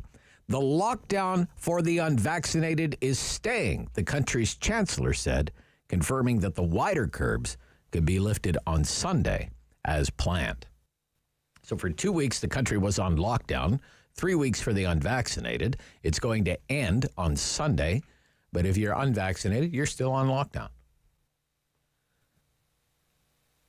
I don't think that would go over well with some people here. Sarah in Ottawa. Good morning. You're on City News. Sarah. Hi, can you hear me? I hear you just fine, Sarah. Should we be tougher on the unvaccinated? Yeah, I don't think we should be tougher. Okay. The main reason is Dr. Tam herself has said that the unvaccinated and the vaccinated both carry a similar load, viral load. So why would we be considering locking people for a medical choice? And another thing I want to say, I know you said that some people can get medical exemptions. My sister has myocarditis, but because her myocarditis isn't because of the vaccine, she cannot get an exemption. And that's because of the Ontario College of Physicians. This is a problem.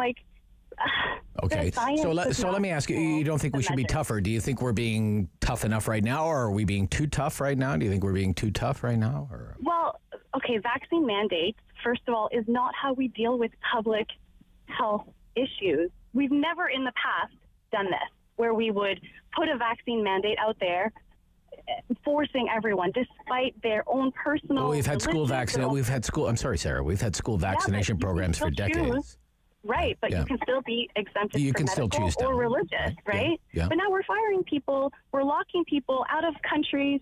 We're and that's the other thing too, locking people out of countries that have no new variant, whereas the European countries have a surge of this new variant, but we're not locking those flights. This is a problem. Okay, so you think we've gone too far? You think we've gone too far? So, Yes. Yes. Oh, yeah, and the narrative is scary for Canadians. The thing is if we're afraid, if fear is the narrative, then that's all we're focusing on. It's normal to be afraid. We haven't seen our family for the past 2 years. Mm-hmm. We've been locked up. But we can't let fear dictate our laws. We can't let fear dictate human rights. Like, we have to look at the bigger picture here. Are hospitals really, like, overcrowded? The nurses and the doctors are saying no. So that's, I don't know. Well, the fear is, and we've been through this before with very crowded ICU units, right? And delayed surgeries, big backlog of procedures, people waiting a long time already for procedures. You know, imagine waiting, whatever, say a year for a knee replacement or a hip replacement. You wait that year, and then you're told, sorry, you got to wait another 3 months or another 6 months. That's because of COVID surge. That's because of hospitals put in policies out of, like, to be careful. But if you look at CHEO, right? CHEO for the first time had to send children to adult hospitals, not because of COVID. It was we send adults to CHEO. They had to send children to adult hospitals for the first time in Ottawa not because of COVID, because of mental health issues. They had to take beds from the cancer patients. They had to take beds from eating, like, every other bed other than mental health was full. So this is a problem. Like, we're not looking at the greater pandemic here that is mental health issues, that is a rise in addictions, a rise in homelessness. Policies like vaccine mandates put children and women at risk because they're the ones that are lower incomes. They're the ones that are going to have to deal with not having a job to go to, right? So we have to look at the greater picture here, and vaccine mandates is not the way. Yeah, but another way to look at it, maybe there are always consequences for any choice someone makes. Okay, but like the other person said, right? He had said how, if you smoke, sure, you pay a higher insurance rate. Yeah, sure, yeah. That's private insurance. You're comparing apples to oranges. How so? We have to compare the same thing. Private insurance, yes, might be more if you choose to smoke. Yeah. Okay, if you chose to get private insurance to not get vaccinated, that's another option. Let's bring in private insurance to Canada. Sure, people can consider that. Then you have free choice. Then you have informed consent. Right, but you can't compare apples to oranges and say, oh, well, if you don't get vaccinated, you better pay for your bills. Well, no, like, we don't do that to anyone. No, we don't do that. And that was a point. I made that point, Sarah. I said, we don't say, well, we're going to send you the bill to treat your lung cancer because you smoked for 50 years. Exactly. Yeah, okay, fair enough. All right, Sarah, thank you. We're a free country. Okay, we're a free country. We're not a free country. We're a free country. We're not a free country. Nobody said Hitler yet. All right, that's a victory for me. Jordan in Orleans. Jordan. How are you today? Oh, I'm hanging in there, Jordan. Yeah, you and I both. Should we be tougher on the unvaccinated? Or are we too tough right now? Or are we just tough enough? The Goldilocks of tough. What do you think, Jordan? Goldilocks of tough. I mean, to a degree. I mean, okay. I'm going to be honest. I have family members that I am vaccinated. Yep. I have family members that are not. Okay. I fight with my wife. I'm a new father, 1 year old. I fight with my wife all the time because they want to see their, grandpa and grandma and everybody else. But long story short is I agree with the mental health of your last caller. All right. Mental health is a big issue. Yeah. However, the reason why I'm calling is people like Steve is I find a lot of the people that are not getting vaccinated have not been directly affected by COVID, whether it's a family member, a mom, a dad. It's always been in the news. It's always been a number. It's always been somewhere else. I have a close friend that has his wife die of cancer, has 3 boys, chose not to get it, and then died of COVID. So, I mean, and that is what actually kicked me in the butt to be more serious. So, I mean, to hear these people that say, it's not your choice or you can't force me, you always have a choice to do whatever it is, and there's a consequence to your choice.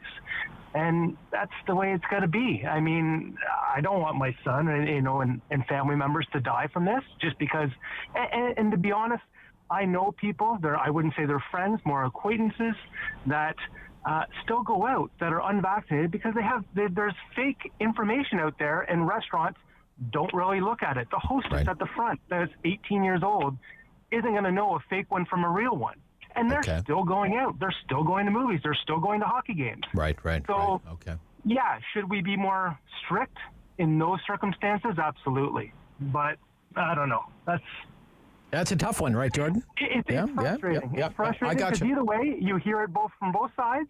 However, it's people's lives, and until you've been directly affected by it and lost a loved one, then you actually realize, oh wow, and I've never heard of until now, and listen to your show about getting charged. You choose not to get it. Well, that's in Singapore. Yeah, no. Yeah, Well, the thing is, Singapore. The thing that makes that so interesting is Singapore is annually ranked as having one of the best healthcare systems in the world. It's universally accessible. It's government-paid healthcare, similar to what we have in Canada. They do it a little different there. You actually have what they call a social welfare account, and you can put so much of you. They take 32% of your earnings right off the top of every paycheck, but you get to decide where it goes. Do you want to put it into education or retirement savings? You get a little bit of discretion there in how to account for it, and you put a little bit of it in healthcare every month. And in Singapore, they say if you're not vaccinated and you end up in one of our hospitals, we are going to bill you. We're going to send you the bill to treat you of COVID. And maybe that's the next step. Maybe that's how we I don't even know. I don't know if it you is can what do that. it is. And do we need to go that route? Absolutely not. But whatever you got to do. It's popular. It's popular. Yeah, it's popular. Yeah, there are lots of countries doing lots of different things. Lockdowns for the unvaccinated. I mentioned in Greece. In Greece, if you're over the age of 60 now, vaccination's mandatory. Mandatory for everyone over the age of 60, and you will be fined every month that you're not vaccinated. They're going to fine the unvaccinated person over 60 100 euros a month. Every month they're not vaccinated. It's $142 Canadian, according to the Google currency converter. Okay? And in Singapore, those who choose not to get vaccinated will have to pay for their own medical bills if they get COVID. The treatment, they say, typically costs about $25,000 US, which, again, according to my Google currency converter this morning, is $32,000 Canadian. Imagine Doug Ford says, you're not vaccinated, OHIP's not paying your medical bill. You're paying your medical bill. I doubt it. I doubt it's even legal, but what if? What if? What ifs are always fun, aren't they, David? Aren't they? Isn't it fun this morning, Dave? Mo in Canada. Mo. Hello, Rob. Hello. Good morning, Rob. Yeah, hi, Mo. Should we get tougher on the unvaccinated? I think consistency is better than toughness. Okay. So do what they can, and you can be dictating certain things. It's a cost. Are we still going to pay for it when people got sick? Yes. But I think consistency is better, and make sure that you lock the airports equally to the Europeans and the third world. Like, has more outbreak than third world countries. Yeah, plus, I mean, with Pearson, like if you think about Pearson, we've identified whatever it is, these 7 countries or 10 countries or whatever it is. Yeah. How many people are traveling into Pearson direct flights from those countries? Of course, most people are not flying direct at all. They're going through some of the busy hub airports to arrive at Pearson, right? It's so ridiculous. Yeah. Yeah, I have another thing to say to you, TA. I apologize behalf of us Ontarians. Okay. Your Nova Scotians are polite people. Yes, they are. And that guy should give you the benefit of doubt and let you speak. Wonderful people East Coast. I lived in Ottawa since 1989. Yes. And it's real. I apologize for the rudeness. Don't worry about that, Steve. Don't, Mo, Steve. Yeah, I've talked to Steve before. He's very passionate about the issues. And some people, when they're passionate about the issues, they get all fired up and they want to yell and scream. And somebody, sometimes you just have to tell them, whoa, calm down, take a chill pill, Or hey, I'm not going to force you to take the chill pill, Steve. Okay, I'm not going to force you to take the chill pill. Don't worry, we're not going to have a chill pill mandate, Steve. All right, I need to chill. Everybody with me now? We'll be right back on City News.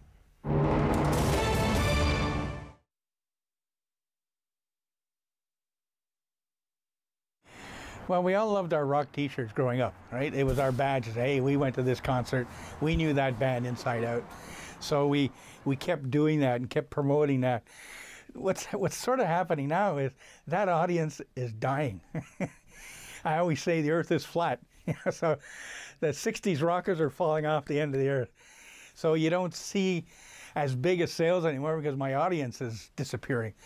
What's sort of helping to promote that history is the kids are buying vinyl. And luckily we have a vinyl shop in the neighborhood here, a record center. So what's happening is I've seen kids come in with their dad. And the dad say, hey, do you have any Beatles shirts? Do you have any CBGB? Do you have any of this? I said, well, why? He said, well, because my daughter's into it. She's wearing my T-shirt. So slowly it's coming back, right? The kids are, I think, getting fed up with the generic music that's out there. And they want to click into something that, first of all, links them to their parents, something that they thoroughly enjoy now, and maybe they're passing it on to their grandkids. Pandemic has been a couple of things, definitely hard on everybody. So much messaging that's out there that people don't understand, stats that every day, Jesus Murphy, like I'm getting a headache just reading this stuff, right? So really it was just trying to understand where we were going to go from there. The city of Ottawa all of a sudden said, everybody's got to wear a mask. You got to wear it on the bus. People were scrambling, okay? And I had, the store next door had really big windows, so I just flooded the window with masks. Well, that was the activity that saved the business. People were coming in buying 2, 3, 4 masks at a time at $20 a pop here. But my masks were so different. They were the Rolling Stones, the Beatles, Queen, all the pop culture. Everything else out there was medical masks. And right, so people said, oh, I don't want to do that. I want to show my rock and roll. So it became the new T-shirt as far as I'm concerned. Well, what I've done, I'm Hindenburg. I'm now at 1114A Wellington Street, which is next door to the Fab Gear store. And the reason I've changed names, I've rebranded the store, is because I was planning on retiring. And in December, I go, oh, I'm not going to retire. But I've committed to changing what the store is about. So I came up with a new name, Fab Gear's Rock Shop, where legends are dressed. And essentially get that message out. I prefer, if the shirt don't fit, you come in, you try another one on. People like to feel the fabrics with clothing. It's amazing. You'll come in and go, oh, I love that. Oh, can I try this? So that's the big difference. I'm not out to make $1 gazillion. I stick the way I am, old school. I take cash, we take cards. Come on in and talk to the owner.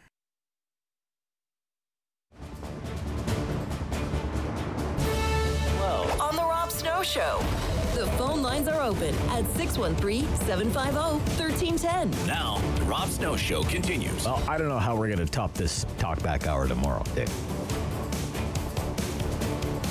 It's been a hard one.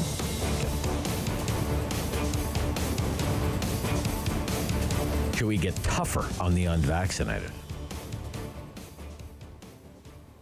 New York City, they had the lame duck mayor, terrible mayor, Bill de Blasio, just an awful, awful mayor of New York City. Terrible, terrible.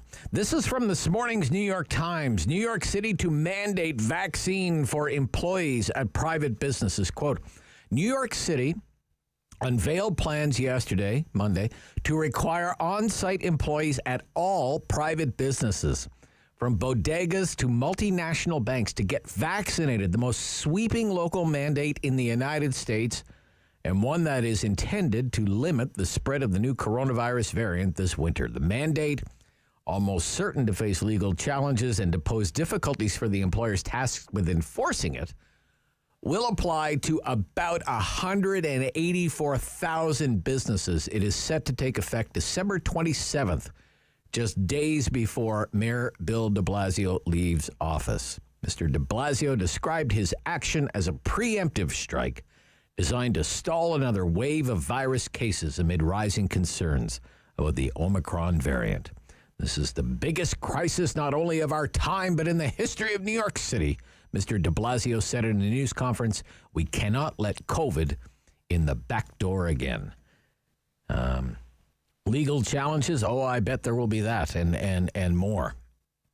Imagine if Jim Watson said, I don't even know if Jim Watson has the authority to do something like this, but Jim Watson comes out days before he's leaving office and he decrees every privately owned business in Ottawa has to make sure their employees are vaccinated or they will be inspected and face a fine. They'll be inspected and they'll be fined if they don't comply. I mean, these are some of the measures that some governments are taking.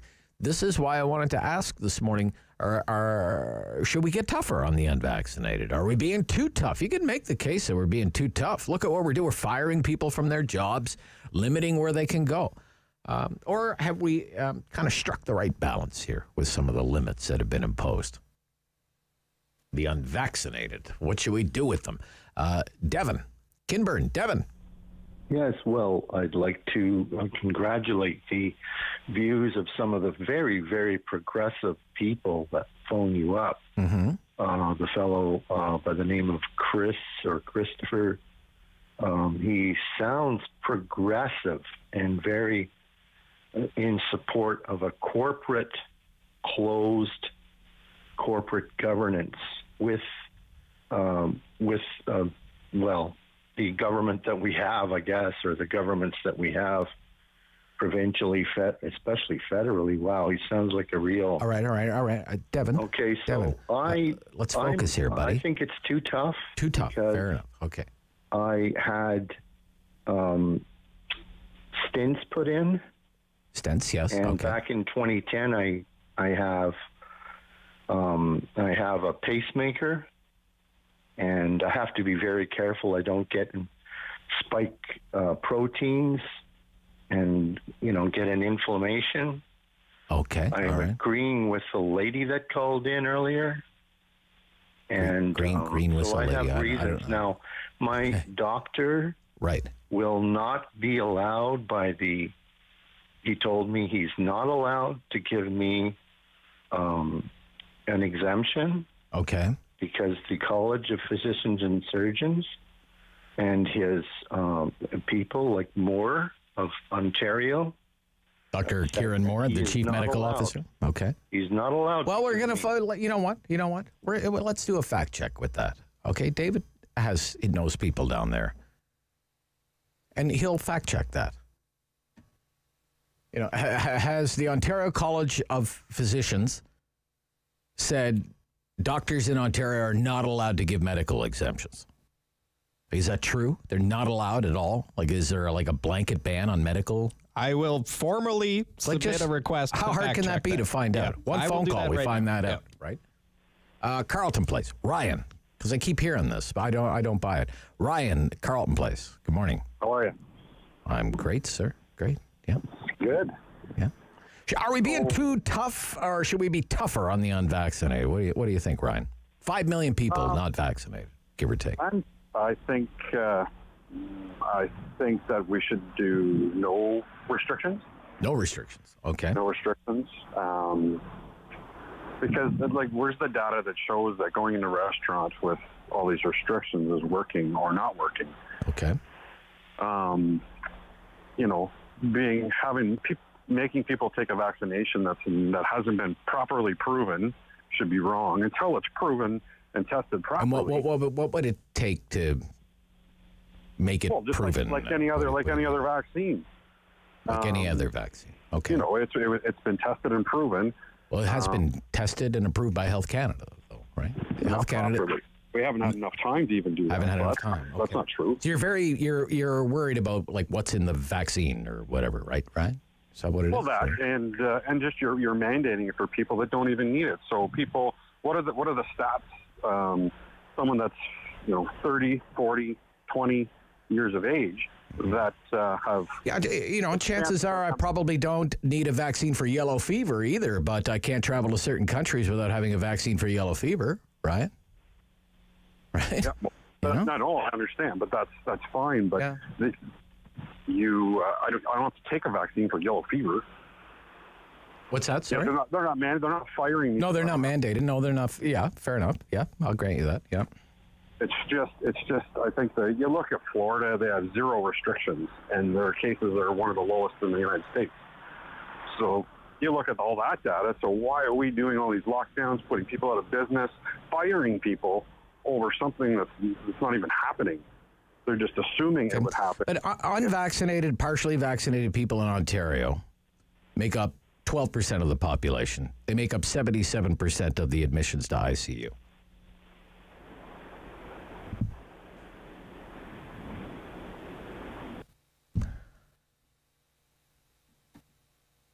Stunned silence. Anne in Ottawa. Anne. So many idiots, so little time. One thing, they say, I don't mind getting tested. I just don't want to get the vaccine. Okay, how about making them pay for the tests? I do not want our medical system paying for you to be a dummy. Okay. If you want to stand on that hill, pay for it. I have no patience with these people, and no, we should not get easier on them. We should get tougher, if anything. I think stores shouldn't even let them go in and buy groceries. Oh, really? Yes. All right. Okay. That's my view. Okay. All right. Okay. Okay. Do you have time for one more? I got to take this one. 11 minutes. Can't leave somebody on hold for 11 minutes and not take their call. Kate. Thank you so much for taking my call, and I'm really glad I followed Anne. 1 minute. So, 1 minute. 1 minute. So many idiots. Wasn't it Anne's family who had COVID? My family didn't have COVID. I don't know if Anne's family had COVID. Anne's family had COVID. She came on and said how she was taking care of her family, older relatives, whatever. And I think that's absolutely horrible that they had COVID. All right. COVID is a virus that is going to go through, like your expert yesterday said, everybody. Everybody is going to get COVID. Yes. And it's time that we live with it. Got to live with it. I want to clarify, too. I don't think there should be no restrictions. No restrictions at all. No. And I want to clarify, you had an expert on yesterday that said there's a vaccine where children are required to get it 5 times. I would like to know what vaccine that is. I think he misspoke. There's a 5 in Well, that was Dr. Doug Manuel. Dr. Doug Manuel, senior scientist, Ottawa Hospital. So. Yeah, well, I understand. And you know what? Doctors can be wrong, too. Mm-hmm. And Pfizer has been wrong. Just look at all the lawsuits they've got based on their science. But your doctor had said that there was a vaccine that children are required to get 5 times. I don't ever remember. And my child is fully vaccinated, except for COVID. Except for COVID, that they have to get. Well, I got you, Kate. I got to go. I'm overtime. I know. No, look, you're the last call. I tried to fit you in. I said you had a minute. I gave you a minute and a half. Be happy I had that long. The news is next. City News.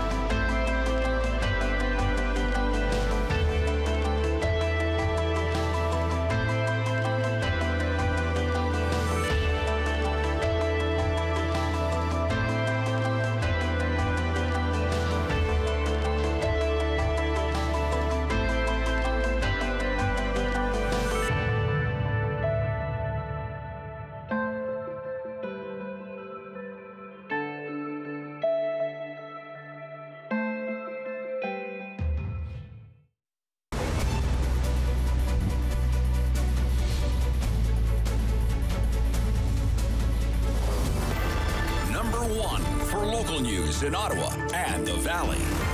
This is City News, now on 101.1 FM and 1310 AM. It's Tuesday, December 7th. Good morning. I'm Andrew Boyle. Right now in Ottawa, -7 degrees. It's -6 in Smith Falls. And here's what's making news in Ottawa and the Valley. 2 updates of note from the province today over COVID. We get the latest from City News reporter Irene Precklett. We will soon hear from Ontario Science Advisory Table. It's usually sent via email. It will be the latest projections and showing where case counts are going, as well as the impact of those numbers on things like hospitalizations and ICU admissions. While we have been seeing an increase in cases, hospitalizations haven't been climbing as quickly, and a majority of those getting very sick continue to be the unvaccinated. The province's Chief Medical Officer of Health is also set to provide an update about the COVID situation in Ontario. That is at 1:30. Dr. Kieran Moore will probably face a lot of questions about the Omicron variant. Irene Precklett, City News. City News time, 11:03. The positive number of cases from all COVID tests in the province is 3.9% of the over 26,000 completed in this most recent number. 928 new cases identified just in the last day in Ontario. 48 of them are in Ottawa, 4 each in Renfrew and Eastern Ontario's health unit, while there are 3 new cases in Leeds, Grenville, Lanark. The province also reporting 9 additional deaths from COVID-19. The federal minister of Labour proposing some new regulations around COVID vaccinations in federally regulated workplace, not just the civil service. Here's City News Parliament Hill reporter Cormac McSweeney. The Trudeau government has already instituted mandatory COVID vaccinations for employees of the federal public service, air and rail travel sectors, and the RCMP, with those not getting the shot being put on unpaid leave. Now it's looking to expand that to include all federally regulated workplaces, which includes the road transportation sector, telecommunications, and banking. The Minister for Labour, Seamus O'Regan, is proposing the new regulations, which should come into effect early in the new year. In a statement, he says he'll be consulting with key stakeholders as they try and finalize the wording. He says this will complement existing health and safety protocols like masks, hand washing, and physical distancing. Some federal employees are challenging the vaccine mandate for the public service, but that process could take years. Cormac McSweeney, Parliament Hill. City News time, 11:04. Now your forecast with meteorologist Jill Taylor. The clouds will increase through the day, a gusty wind out of the west-northwest, and it's a cold one. We've already reached our high for the day. It was -1 very early this morning. We'll have a wind chill near -15 this morning, near -10 for the afternoon. Tonight, mainly cloudy, -13, and tomorrow some flurries could collect a centimeter or 2, the high just -5. Thursday, varying amounts of sun and cloud with the high again -5. For today, already reached the high -1. And right now in Ottawa, -7 degrees. It's -6 in Smith Falls. And the OPP is asking for anyone who witnessed a crash involving 2 vehicles on Sunday afternoon to contact them. This is from the Stormont Dundas Glengarry Detachment, who say the crash happened at the intersection of County Roads 19 and 20 in South Glengarry Township. An extrication was required. 2 of the injured, including a 2-year-old child, were taken to Ottawa hospitals with life-threatening injuries. If you have any information about this, you're asked to contact the OPP. I'm Andrew Boyle for News Anytime. Follow up online at ottawa.citynews.ca. Strong voice. Strong opinions. The Rob Snow Show returns on Rogers TV and City News. 101.1 FM and 1310 AM. You read him in the National Post, Loonie Politics, Troy Media. If you become Prime Minister, he'll write you a speech. Syndicated columnist Michael Taube is back with us on City News. Good morning. Hey, Rob. How are you this morning? Rob, great to hear from you. So let's go through your latest column for Troy Media. The Ontario Liberal Party is going to hold women-only candidate nominations in almost 24 ridings ahead of the provincial election, which is now less than 6 months away. What do you think about this policy? Yeah, it's rather preposterous, as I called it, and it's a word that I don't typically use when I write, because I try to avoid it, because even if you think it is, you shouldn't say it too often. It's just a stupid policy. It really is. And you're right, 22 ridings provincially, the Ontario Liberals have decided or have deemed will be only women-only nomination meetings, which means that if there are any male candidates from any walk of life who want to run in these various ridings, which are located in places like Toronto, parts of Windsor, Hamilton, Bay of Quinte, parts of Muskoka, et cetera, ridings that are winnable for the Liberals, places where they're sometimes competitive, places where they're not competitive at all, and a few where they don't have a chance. They're basically tipping the scales in a different fashion, which they claim is a way to create parity or to create equality. But it really doesn't. And yes, I know that the Ontario Liberals are not the first political party to have ever come up with this, Rob. This procedure for women-only nominations has been used throughout the UK, for example. All three major political parties, left and right, have actually used it. And it has also existed in other parts of Europe as well. But just because they're used in certain places and certain countries doesn't mean that we should emulate them or replicate them. And very simply, the reason why it's stupid is the Ontario Liberals, who are trying to create in their minds gender parity, are doing quite the opposite, because they're basically suggesting that women cannot win these ridings unless the playing ground isn't fair. It won't be a fair fight. And that doesn't make it fair. And quite frankly, women have been very successful in politics in the sense that they have run in nominations, won nominations against male candidates and other female candidates. They become party leaders, leaders of countries. They don't need this extra advantage. You know, women obviously believe that they're equal, and they are. They are competitive in politics. They have been for a long time. They can stand on their own 2 feet, as I'm sure any woman who would call in today or any female candidate who's currently in power would say. It is unnecessary and almost tone deaf in this day and age that the Ontario Liberals would put it through. And it's really ironic that it's actually the Ontario Liberals doing it, because, you know, the Conservatives are obviously opposed to it. A lot of New Democrats are opposed to it. And interestingly, a lot of known Liberals have spoken out against it. When you lose your own people and you lose your own party supporters, you know it's a bad policy. Yeah, it's interesting. I'm just looking at so many GTA ridings here. You know, Don Valley West, you know, Etobicoke, Guelph. What else do we have? Mississauga Center, Mississauga Lakeshore, Oakville, Oshawa, Scarborough Agincourt, Scarborough Rouge Park, Spadina, Fort York, Thornhill, Toronto, Danforth, York, Southwestern. You know what's not on here, though, is what's interesting, is the riding of Vaughan. Oh, yeah, I wonder why. Yeah, I wonder why. Who's going to be the nominated candidate there? Oh, I guess that would be the leader, Stephen Del Duca. So, I anyway. think so. It's Mr. Del. Oh, we better check his gender. But you know what? All kidding aside, it is really preposterous. And I know that when they did some interviews via the CBC and other media organizations, they found some women who were firmly opposed to it and others who were supportive. But when you really think about it, and I think a lot of them were sort of hit with it pretty fast and hadn't really thought of both the pros and the cons, there really aren't any pros. There are mostly cons to this, and it's not beneficial to women at all. If anything, it makes them look weaker, and that is not something that, say, my wife believes in, most women I've worked with in politics believe in, or that any woman should believe in. It's just a bad policy. Okay, what do you think of the diplomatic boycott announced yesterday by the Biden administration of the Beijing Games? What do you expect the Trudeau Liberals to do? Follow along. That's what we always typically do, even though actually Canada's been talking about it probably a little bit earlier than the U.S. Naturally, we talked about it. We're disappointed, unhappy, et cetera, but we haven't moved on it. However, I think that the U.S. is doing a good thing overall. And now, to be fair, the United Kingdom has already, moved in that direction. But the U.S. will obviously allow other Western democracies to pivot that way and follow them. And quite frankly, I know that a lot of people, myself included, would have preferred that there was a full boycott of the Olympics because that would have had greater impact.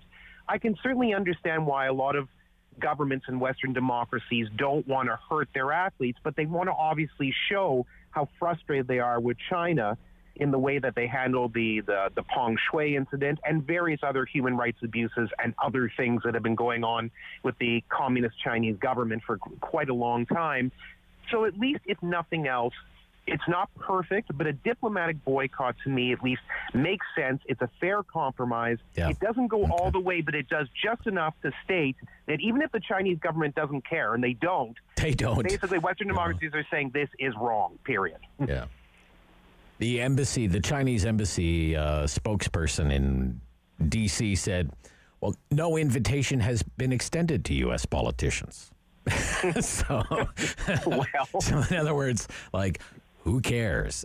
Exactly, and they don't. Yeah, I mean, but in fairness, China doesn't care about criticism from the West in general. We know that no matter what the issue is. We can talk as far as the coronavirus all the way to human rights abuses to Tiananmen Square. They don't really care. And again, that's their position. That's their decision. They're not the only country in the world that operates that way. Vladimir Putin's Russia is not much different. North Korea has not been that much different. But in the end, ultimately, I still think this is the fair thing to do so that the athletes can go. They've worked hard for several years. They can go out, perform, hopefully win medals for Canada and other countries. And the countries don't have to boycott the entire Olympics. At least a statement or a stand has been made. It's not perfect, but it'll work. Okay. Bob Dole, Republican Party stalwart, presidential hopeful, passed away this week, 98 years old. 98 years old. And what a life lived.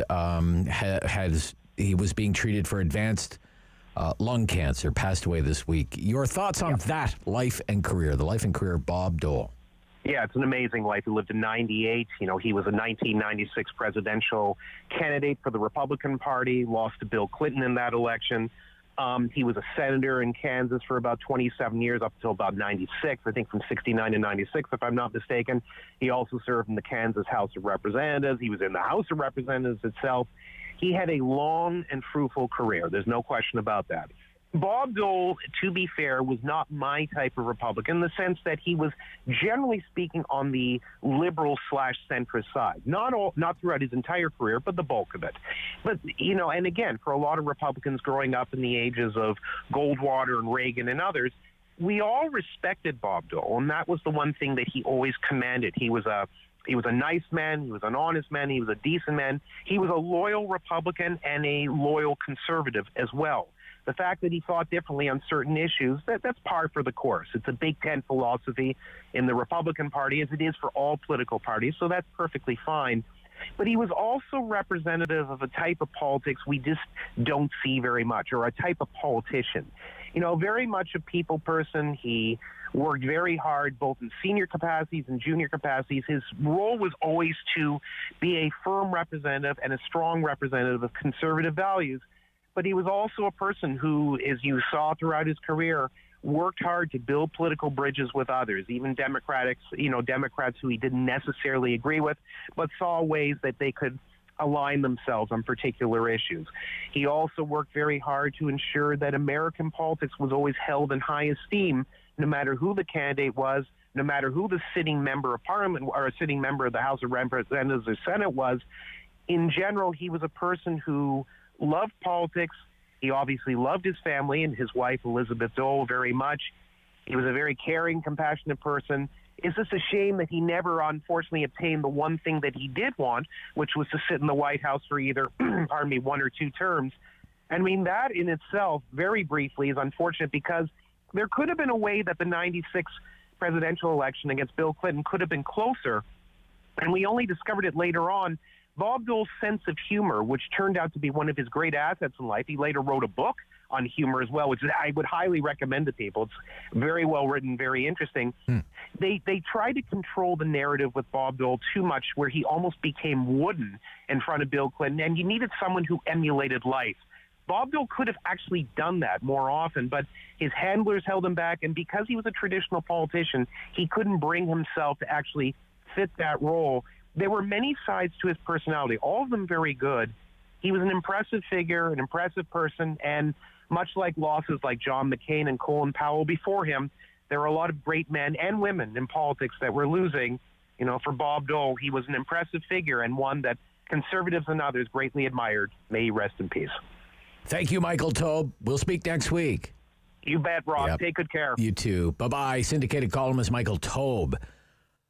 Ron Corbett, storyteller, author, newspaper columnist, longtime radio colleague of mine on great local reads for this Christmas season. Coming right up ahead of the Signatures Christmas Craft Sale, which is on this week at the EY Center. This is the Rob Snow Show on City News.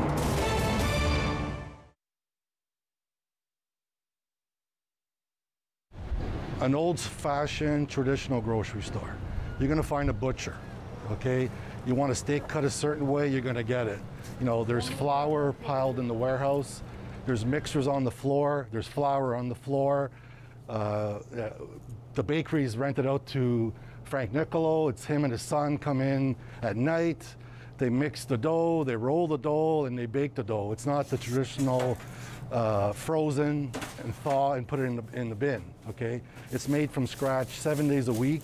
It's probably the only bakery left in Ottawa that does that. You know, then customer service. You know, we're big on that. The cashiers, the deli. You're not, if you ask for something, they're not going to point, it's an aisle number 7. They're going to bring you there, okay? If you have too much groceries out, we'll take it out to your car. You know what I mean? There's nothing we don't do for our customers. And we evolved around our customers. They would come in and say, you know, can you try getting me this? You know, can you get me this? So that's how we built the lineup we have now, okay? So we have a lot of unique items that someone that came over to, you know, live in Canada hasn't seen this particular product, but we sourced it and we have it for them that, you know, like something they used to have as a kid. We have a lot of those unique items, a lot, you know, from like all over the world. And we source it through, you know, distributors in Montreal and Toronto that bring in the product in bulk, and we piggyback off of them. Probably the largest European deli in Ottawa. We sell lots because people buy lots. Nothing really complicated about that. You know, we turn over a lot of product.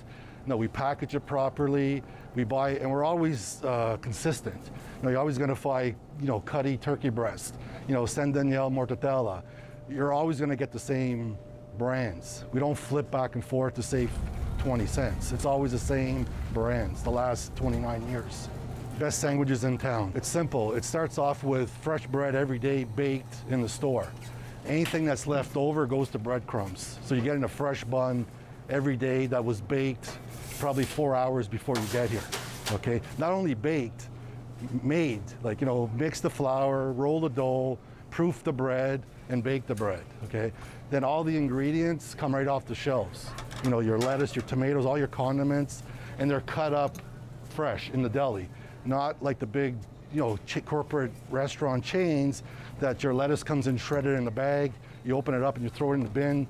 You know, takes, you know, 2 or 3 days to get here from California. How long is it in the bag? The big difference is like making a sandwich at home and you don't have to do the work. It's really what the trick is, and using the freshest ingredients possible. With Rob. The Rob Snow Show returns on Rogers TV and City News, 101.1 FM and 1310 AM. The Signatures Ottawa Christmas Show starts tomorrow, EY Center, Uplands. Big event for local authors. I know they're happy to have it back. And from Ottawa Press and Publishing, Ron Corbett is back on the Rob Snow Show here on City News. Good morning. Good morning, Rob. Well, it's great to hear from you again. How's business? How's business? I like what, Rob. What was the second question? No, that was the first question. Yeah. Rob, business is better than it was last year. Let's get to that. Business is better than it was last year. There were capacity levels last year. So it's better. That being said, it's still not pre-pandemic out there, I would say. And your mention of the Signature Show is a good example of pre-pandemic and, you know, what we're living through now. We are having some book signings. Some authors are dropping by that show, and we are having our first book signings in nearly 2 years. Chapters has not brought back book signings this year. There's a difference right there. Book signings at Christmas used to be huge for authors. We all loved it. This our first signing in nearly 2 years. We did a virtual event last year, Rob. You may remember that. Yeah. But this year we actually are doing our first signing, so that feels great. Yeah, and maybe speak to that. how important that is to the local authors to be able to get out and sign the books. Well, it's important in a few ways. From a straight business point of view, it's a great way to promote your book. Right. From a non-business point of view, if you're an author and you've been holed up for a year writing a book, it's lovely to speak to people that have read the book and they have liked the book or are interested enough in the book to come down and talk to you. Talking to half a dozen people who like the book can keep you going for another year as you hold up for the next year. So that engagement is a word, but just speaking to people that read your stories is a wonderful experience for the authors, and I know they're thrilled to have that experience again. All right, so I know that you're going to be there, but you have so many great local authors. You can see all of the Ottawa Press and Publishing offerings at ottawapressandpublishing.com. You have Andrew King's books on there. We also have the Phil Jenkins books. Laura Byrne-Paquette. We're going to interview Laura Byrne-Paquette later in the week. Yeah.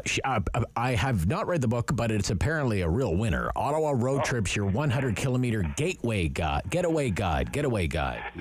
Laura's book may well end up being the top-selling local book in Ottawa this year. Wow. Laura is a wonderful journalist. I worked with Laura at Ottawa Business News. Before it was Ottawa Business Journal, I worked with Laura. She's just one of the best journalists in town. I think Laura's written a definitive day-tripping book to Ottawa, and the neat thing about that book is Laura's broken it down into sections. So if you want to do a day trip for an afternoon, 10 kilometers, there's a 10-kilometer getaway section, 20 kilometers. You can plan your day trip. The information is just exhaustive. And, that book has been selling great all year long, and Laura is going to be at the show, the Signature Show, most of Saturday. She has 2 signings, 10 to 12 and 2 to 4. So, she's got a great little book. Yep. Randall Denley's with us every week, of course, longtime post-media columnist. He's with us every week. We talk about Ontario politics and what's going on at City Hall. Randall's got this great series, and he'll be there as well. Yes, and Randall has the Chris Redner. Chris Redner Mystery Series. Chris Redner Mysteries, which is Ottawa-based. Cool thing about that series is it's completely Ottawa-based. There's even the Ottawa Citizen in the story. Yeah. Randall's not strayed too far from home, although it's completely fiction. So. Well, Chris Redner writes for the newspaper, right? She writes for the newspaper. She's an investigative journalist. Yes, that's right. Yeah. It's a great series. Now, Randall is there with his own booth. Not to confuse people, we won't be selling Randall's book at the show because he has his own booth at the show. But he's there. I'm looking forward to seeing Randall again. John Iverson, let me just go through who will be there for signings just quickly. Laura is there all day Saturday. John Iverson, good friend of both of ours, is there on Friday evening. We published a fiction book of John's, The Riotous Passions of Robbie Burns.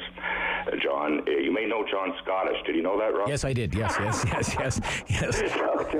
Knew that about 2 minutes, 2 seconds after I talked to him. Yeah. Exactly. Yeah. He's written. He loves Robbie Burns, and he's written an historical fiction on Robbie Burns. So it's a great book. John will be there on Friday. Autograph that book. Phil Jenkins has. Another long-time journalist, columnist in Ottawa. He has 2 books that we've published, An Acre of Time, an old classic of Phil. We've reissued that. And As I Walk About, a collection of walking columns he did for the Ottawa Citizen. Phil's there on Sunday morning. Excellent. And you'll be there every day. Right? You're going to be there every day. I'm there every day. The show, Ottawa Press and Publishing is my company, so I'm the publisher. I'm there Wednesday through Sunday. I'm there for the duration. Show starts tomorrow at 9 a.m. Oh, I can remember. I mean, last year with not having this show, it was just. It was a killer. It was a killer. It was a killer. There was no show last year. That's why we came up with the idea of the virtual signing. And readers, they love this, and I can understand why. The virtual signing was a success. I'm not going to complain about it. It was the best we could do last year, and it was very successful. The authors will sign your book. They'll inscribe your book. If you're looking for a Christmas gift, if you know anybody who's Scottish who likes iron beer or something, John Iverson Friday night. So it's a great opportunity to meet the authors, and I'll be there. I have some books there, of course. I have a couple books, the Last Guide books. I also have some fiction books, the Yakubuski series, so I'll be there signing those books. So you have, and we only have a few minutes left. We have 2 minutes left here. You have this character, Frank Yakubuski, and you've developed a mini mystery series around. There's 3 books in that series. Yeah, Frank Yakubuski series. Like, what a What an iconic name that is, Yakabuski. It's such a valley name, right? I mean, if you actually go up to around Whitewater or whatever, I was driving up around there, I don't know, 2 or 3 years ago. You come across this Yakabuski Road. And I'm like, yeah, of course there's Yakabuski Road up here somewhere. There's probably 2 or 3 Yakabuski Roads up there, right? So you have the Frank Yakabuski Mystery Series. But you've signed a book deal, and congratulations on that. Oh, you've heard of with Penguin Random House in New York to start a new mystery series. Tell us a little bit more about that, Ron. It's quite exciting. I signed a book deal, Penguin Random House in New York, so there's American publisher, to start a new mystery series. I signed a book deal with them. I got a new agent a year ago, Gail Hockman, out of New York. It's just goofy how things fell into place. I won't make it too long, but Gail Hockman is a top flight agent. She sold it to a top flight editor, Tom Colgan, at Penguin Random House. They're quite excited about it, and so we're starting the series. The first book is available for pre-order now. It's out in April, so I wouldn't buy something that's available in April, but it is out there if you want to read about it. It's called The Sweet Goodbye. And that's a new series, starts in April. Congratulations again. Thank you. And have a great time this week with you and all your authors. I hope you sign thousands and thousands of books. I hope, listen, even if you don't want to buy a book, it'd be nice to talk to people again. Drop by. I hope we get the opportunity to see you. Thank you, Ron. Talk soon. Ron Corbett, Ottawa Press and Publishing. And the Christmas show, signature show tomorrow, EY Center. The news next, and then we talk about, not Christmas, Omicron. After the news. City News.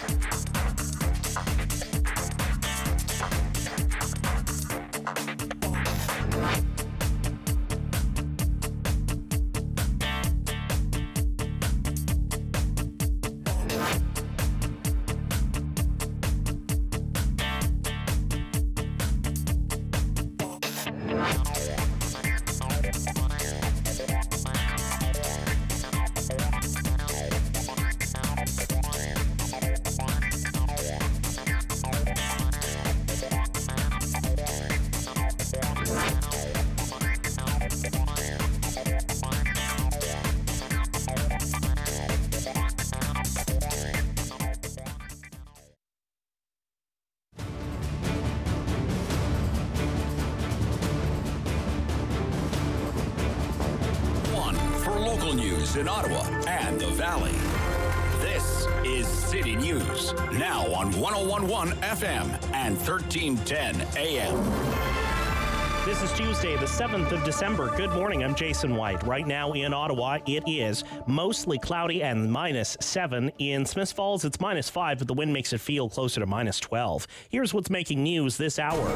Breaking news from the province, and Ontario is extending its pause of lifting any more COVID restrictions until we know more about the Omicron variant. The provincial government announcing it will hold off on lifting any more capacity limits in higher risk settings where proof of vaccination is required, like in nightclubs and and wedding receptions and meeting and event spaces where there is dancing. Ontario's latest COVID-19 predictions are out, warning that if we don't reduce our contacts and increase vaccinations, we could soon be back to almost 3,000 new cases per day. Even without the new variant, new COVID-19 modeling predicting that rising case numbers will once again put a strain on our hospitals by the end of this month. Today's COVID-19 numbers: Ontario reports 928 new cases and 9 more deaths from the virus today. There are currently 165 COVID patients in intensive care units across Ontario. 95 of those people are on ventilators. Lanark OPP still searching for a 14-year-old girl last seen Sunday in Carleton Place, but who may be in Ottawa. 14-year-old Andrea Lillian George was last seen around noon Sunday. She's white, slim, 5'3", with long, bright red hair, and was last seen wearing a black jacket. Anyone with information is asked to contact police or Crime Stoppers. City News Time, 11:31. I'm Jason White. For news anytime, follow up online at ottawa.citynews.ca. Firm. Fair. Fun. The Rob Snow Show returns on Rogers TV and City News 101.1 FM and 1310 AM. So for most of us, fully vaccinated means we've had 2 doses. Either Pfizer or Moderna or AstraZeneca or mix and match. What if eventually, because a lot of people are going to be getting booster shots, it's going to be 50 years of age and older here in Ontario will qualify for a booster shot as of December 13th. And we have had experts on the program who suspect that eventually that is going to include just about everybody will get a booster shot. So does that mean that eventually we're going to have to change the definition of what it means to be fully vaccinated? You wouldn't be, say, for example, considered to be fully vaccinated unless you've had 3 doses, that booster dose.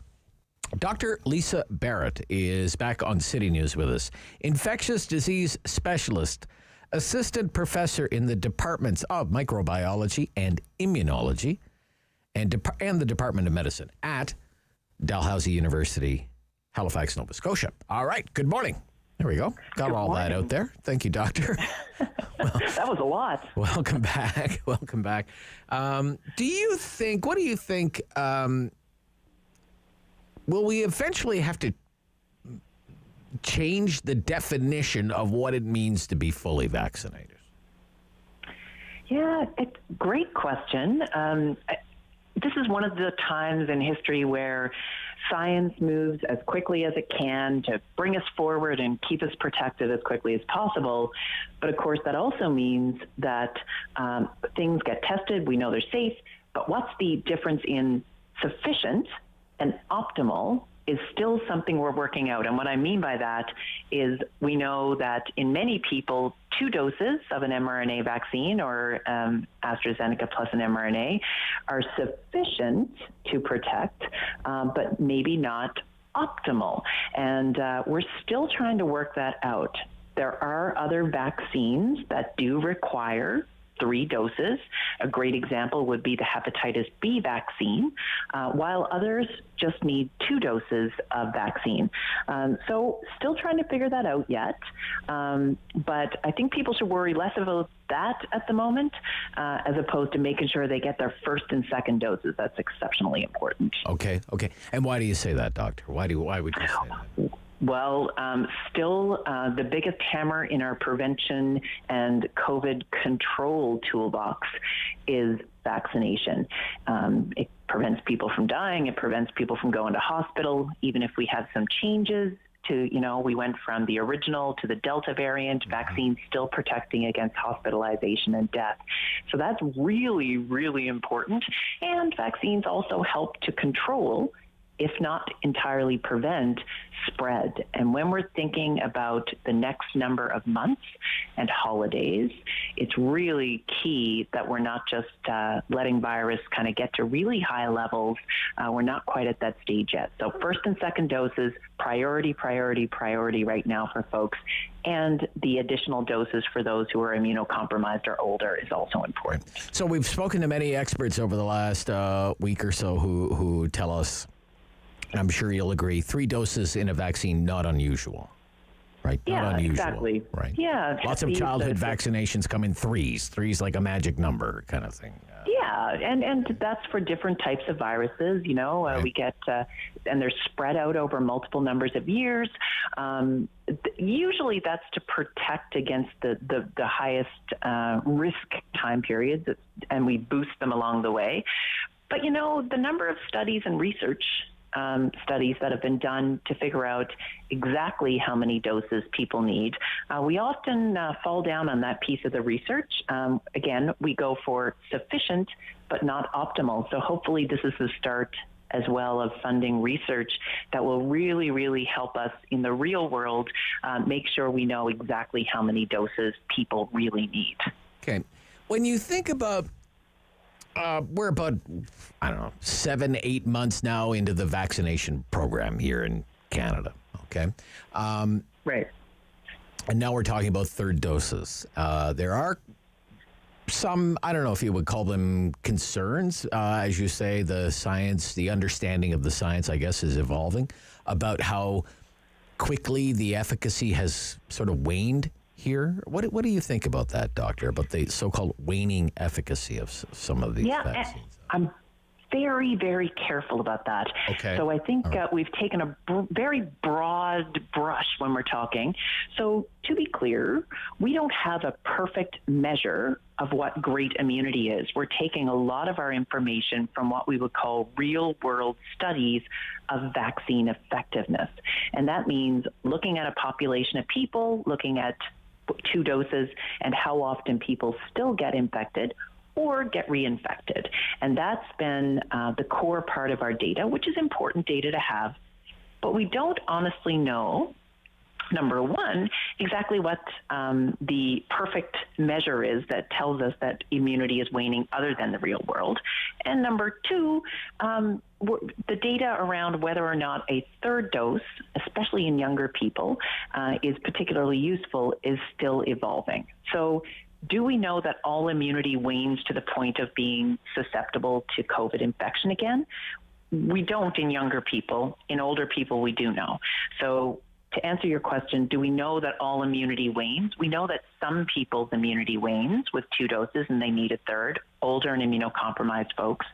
The data in younger people that 2 doses is not sufficient is still kind of evolving. And I get the prudence principle, and I get the NACI guidance is prudence around looking at new variants and the like.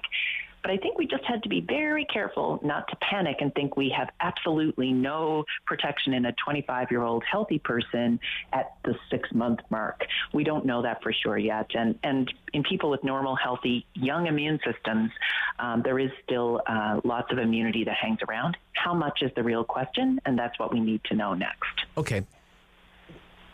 I want to talk a little bit more about vaccines, just generally, the COVID-19 vaccines, how effective they are at preventing COVID-19 infection or serious illness, hospitalization, say, versus some of the other vaccines that people, before anyone ever heard of COVID-19, would be familiar with, pertussis, MMR, flu shots, these kinds of things, right? When you look at how effective these COVID-19 vaccines are, say in percentage terms, we hear that they're 76% effective or 80% effective. Pretty high numbers, generally speaking. How do those efficacy numbers compare, say, traditionally to some of the other vaccines? For example, it's been my experience, just in reading news reports about the flu vaccine, the seasonal flu shot, that the seasonal flu shot is usually nowhere near that effective at preventing someone from getting the flu. What do you think, Doctor? Yeah, that's absolutely true. So I would say it's very difficult to compare between things because the diseases are different, the viruses are different, and there is a lot of there's a lot of things that make that difficult to do. But for the take-home message here of people out there wondering, is this a worthwhile tool for my health maintenance and prevention of disease in me? This is an exceptional tool. And to your point, sometimes with influenza virus and the flu vaccine, sometimes the match is not great. That's a virus that moves and shifts and drifts quite a bit. And sometimes the match is not great, and the relative impact of that vaccine is lower, although it's still incredibly useful, even in a quote-unquote bad match year. But this vaccine, to your point, especially against Delta and the original variants, is even more effective at preventing death and hospitalization. So all caveats to all the data and the reasons we shouldn't compare across vaccines aside, the take-home message is it's still a really, really quite amazing vaccine, COVID that is, in terms of its effectiveness, but flu is also still very useful. Okay. Omicron has been in the news for about a week and a half. I mean, dominating the news. What are your thoughts on it? What are you watching right now with that particular variant? What interests you as a researcher? Yeah, it does have a lot of mutations. That does not always necessarily mean that it's a more fit or effective virus.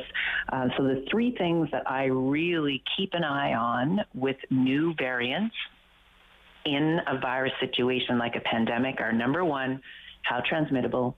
Number two, how bad is the disease, either in vaccinated or unvaccinated people? And then number three, does the vaccine still maintain effectiveness against preventing very bad things, not so much just infection, but death and hospitalization? So those are the three things we're keeping an eye on for lab data on this variant, and also real world data as we watch how it spreads and moves around the globe. So those are the three things I'm looking at. I'm certainly still very concerned about this variant, but not panicked for sure. Okay. Thank you, Doctor. Great to hear from you. Thank you for your help this morning. Thank you. Yeah, bye-bye. Dr. Lisa Barrett, infectious disease specialist, and also with the Department of Medicine at Dalhousie University, Halifax, Nova Scotia. When we come back, we'll talk about the economy. Bank of Canada will be in focus tomorrow with an expected announcement on interest rates. We have a very strong labor market, and wages are going up, which could also increase inflationary pressure. Strong inflation numbers as well, at a near 20-year high. So what is the Bank of Canada going to do? We'll speak with Pedro Antunes. He's chief economist at the Conference Board of Canada. This is the Rob Snow Show on City News.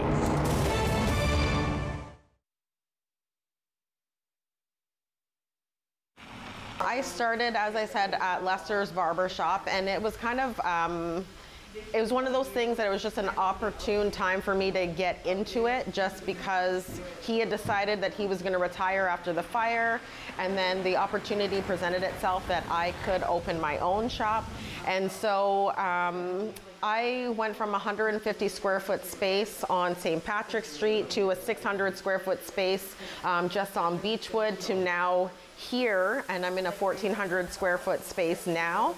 And I don't know, it's been an interesting journey because, you know, you think that you're just going to be just you or a really small space, and then all of a sudden, you know, you've got 10 other people working for you, you're in a much bigger space, and even incorporating the boutique. Last March, when all of this started, I mean, we closed down a little bit earlier than everybody else, and I'm going to say, you know, being honest, part of it was social pressure. We shut down before everybody else did, and I'm watching all these other salons, you know, just be really responsible and saying we don't want to be a part of the process. So we got ahead of it and closed, and then, you know, the week later, the government's like, everybody's shutting down. And so it was a little nerve-wracking. I guess the first step of us, you know, trying to innovate and just keep moving forward was when the salon is closed, right? It's like, what do you do? Our whole industry is based on being with people, cutting their hair, providing a service. You have to be people together to do that. You can't do that remotely at all. So one of the first things that I saw in our industry, what people were trying to do was they were selling their hair products that they had. And luckily, I've had a website that always had a web store in the back. I just never used it. So as soon as I saw that people were doing that, I was like, okay, this is what we're going to do. I'm going to load up all my stuff. And so that worked out really, really well. And then from there, I managed to find a place that was like a wholesale website that allowed you to have net 60 days. So you don't have to, you can order all the stuff stuff. You don't have to prepay any of it. There's free returns, all that. So that made it really easy for me to bring in other products and start trying to sell it. And so I went from selling hair products to shave products to bath and body products to a little bit of clothing and jewelry, and now it's just morphed into this whole, like, I want to make it a whole legit boutique. And by December of last year, I decided that this is a full-fledged thing and we're going to separate it. It's its own company. So it's really finding an opportunity that's there and running with it. So it's been really fun. Our clients are loving it. Our clients that have been here for a long time, they love it.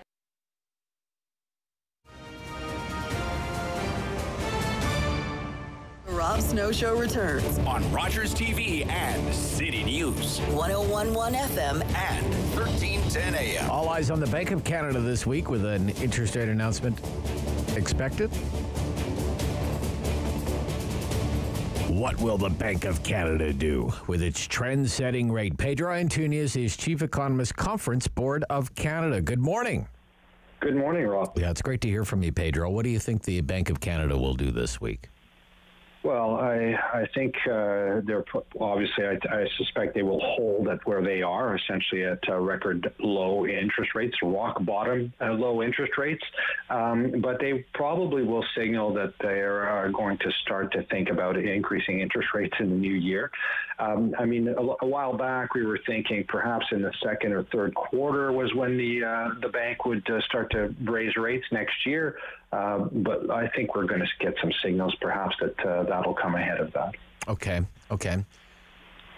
What data could the bank point to justify, say, a more hawkish view of monetary policy? In other words, I mean, it's already ended its bond buying program, and now it appears as though it's ready to accelerate, perhaps, tightening policy. What data does it have on its side to justify that? Yeah, I think, well, I mean, first of all, the Bank of Canada is one of the few central banks across the developed world that has at least eased away on the quantitative easing. In other words, we're holding the bank balance sheet steady.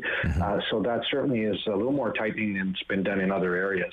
But I think, you know, what they're going to look at, or what they're looking at most prominently, is the recovery in labor markets. We've seen employment really recover very quickly as the economy has reopened. There's a lot of fiscal stimulus in the economy, as you and I have discussed in the past. That is the support programs that the federal government has put in place.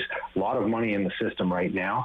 So I certainly believe we don't need as much monetary slack, and I think the bank will really point to the employment numbers as something that suggests that the gap is closing. Right. You've got employment numbers. You have inflation at a 18-year high, above the bank's target rate anyway, which is 1% to 3%, ideally 2%.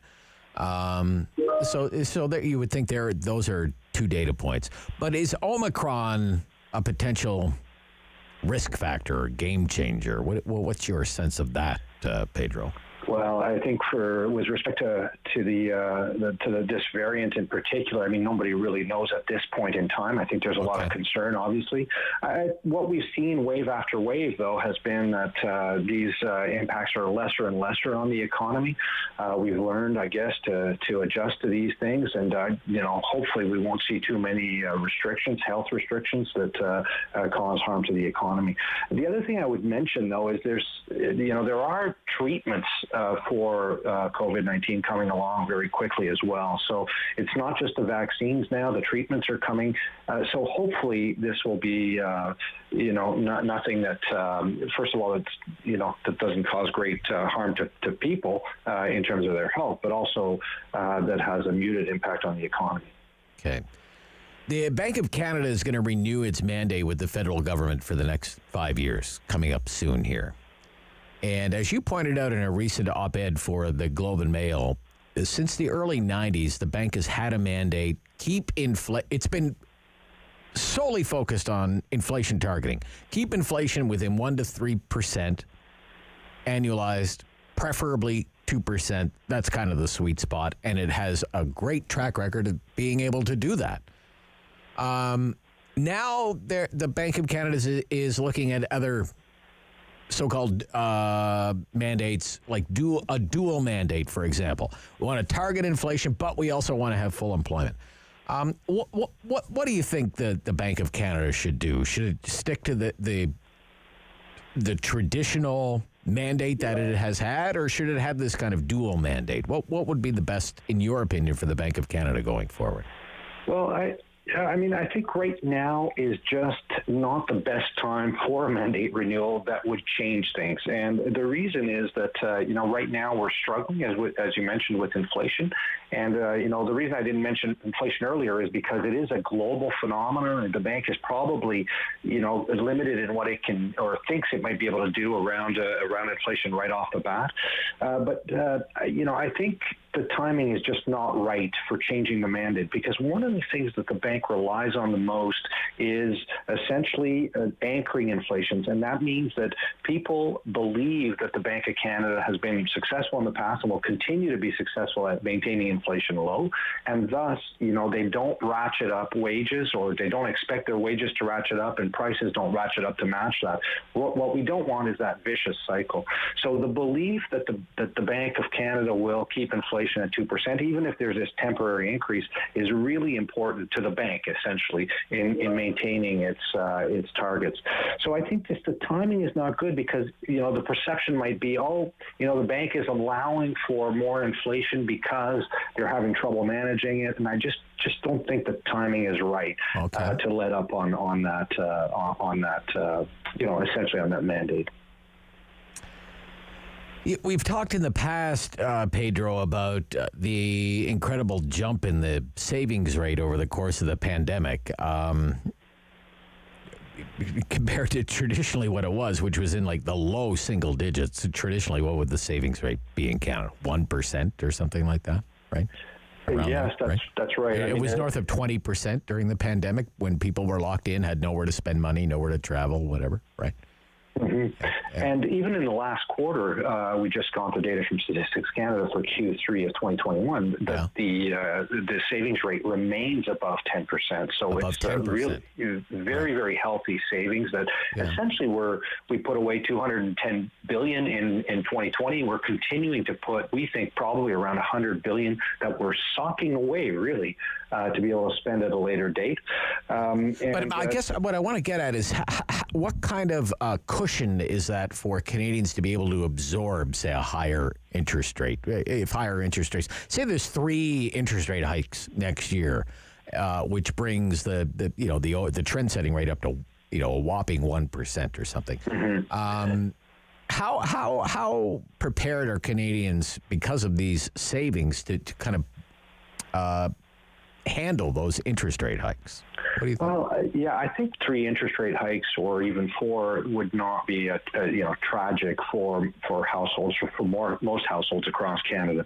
There's 2 reasons that I think that's the case, and one is that a lot of the savings that we've accumulated, we have put towards credit card debt and short-term debt.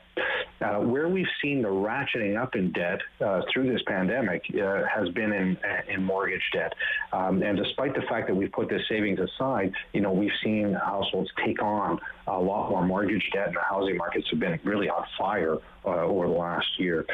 So the reason I'm less concerned about that is because there are stress tests that say if you're going to take on a mortgage, you have to take on a mortgage with a fairly high interest rate. You have to test for that and be able to handle that in terms of your income, so that there's some room there when interest rates go up.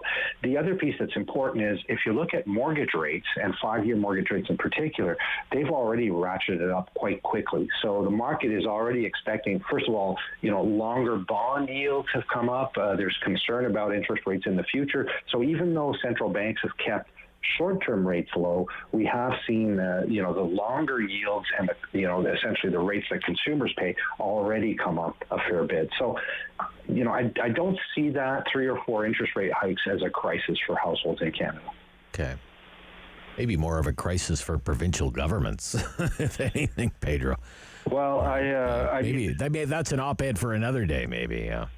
You're right. I do think there's certainly a lot of concern about the amount of debt and the fiscal situation that we've taken on in this country. And yes, there's going to be some challenges down the road, no doubt.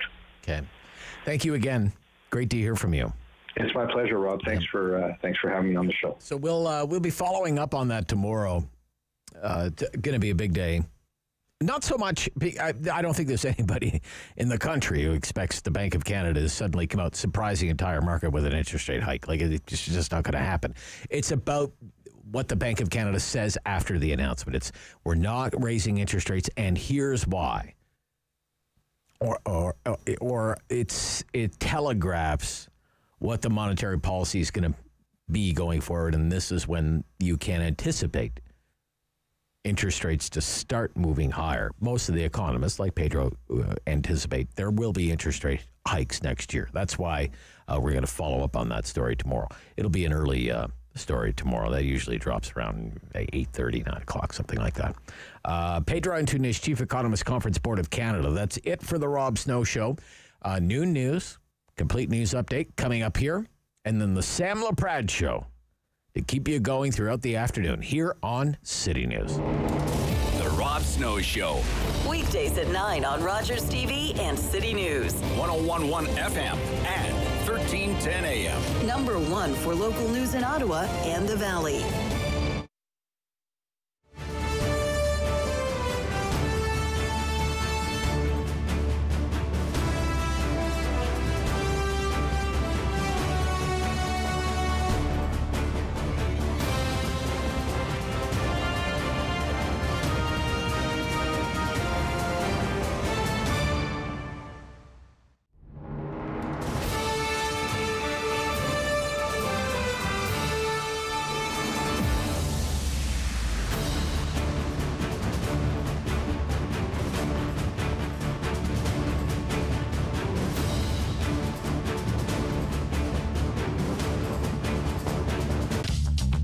This program is brought to you by Ignite TV.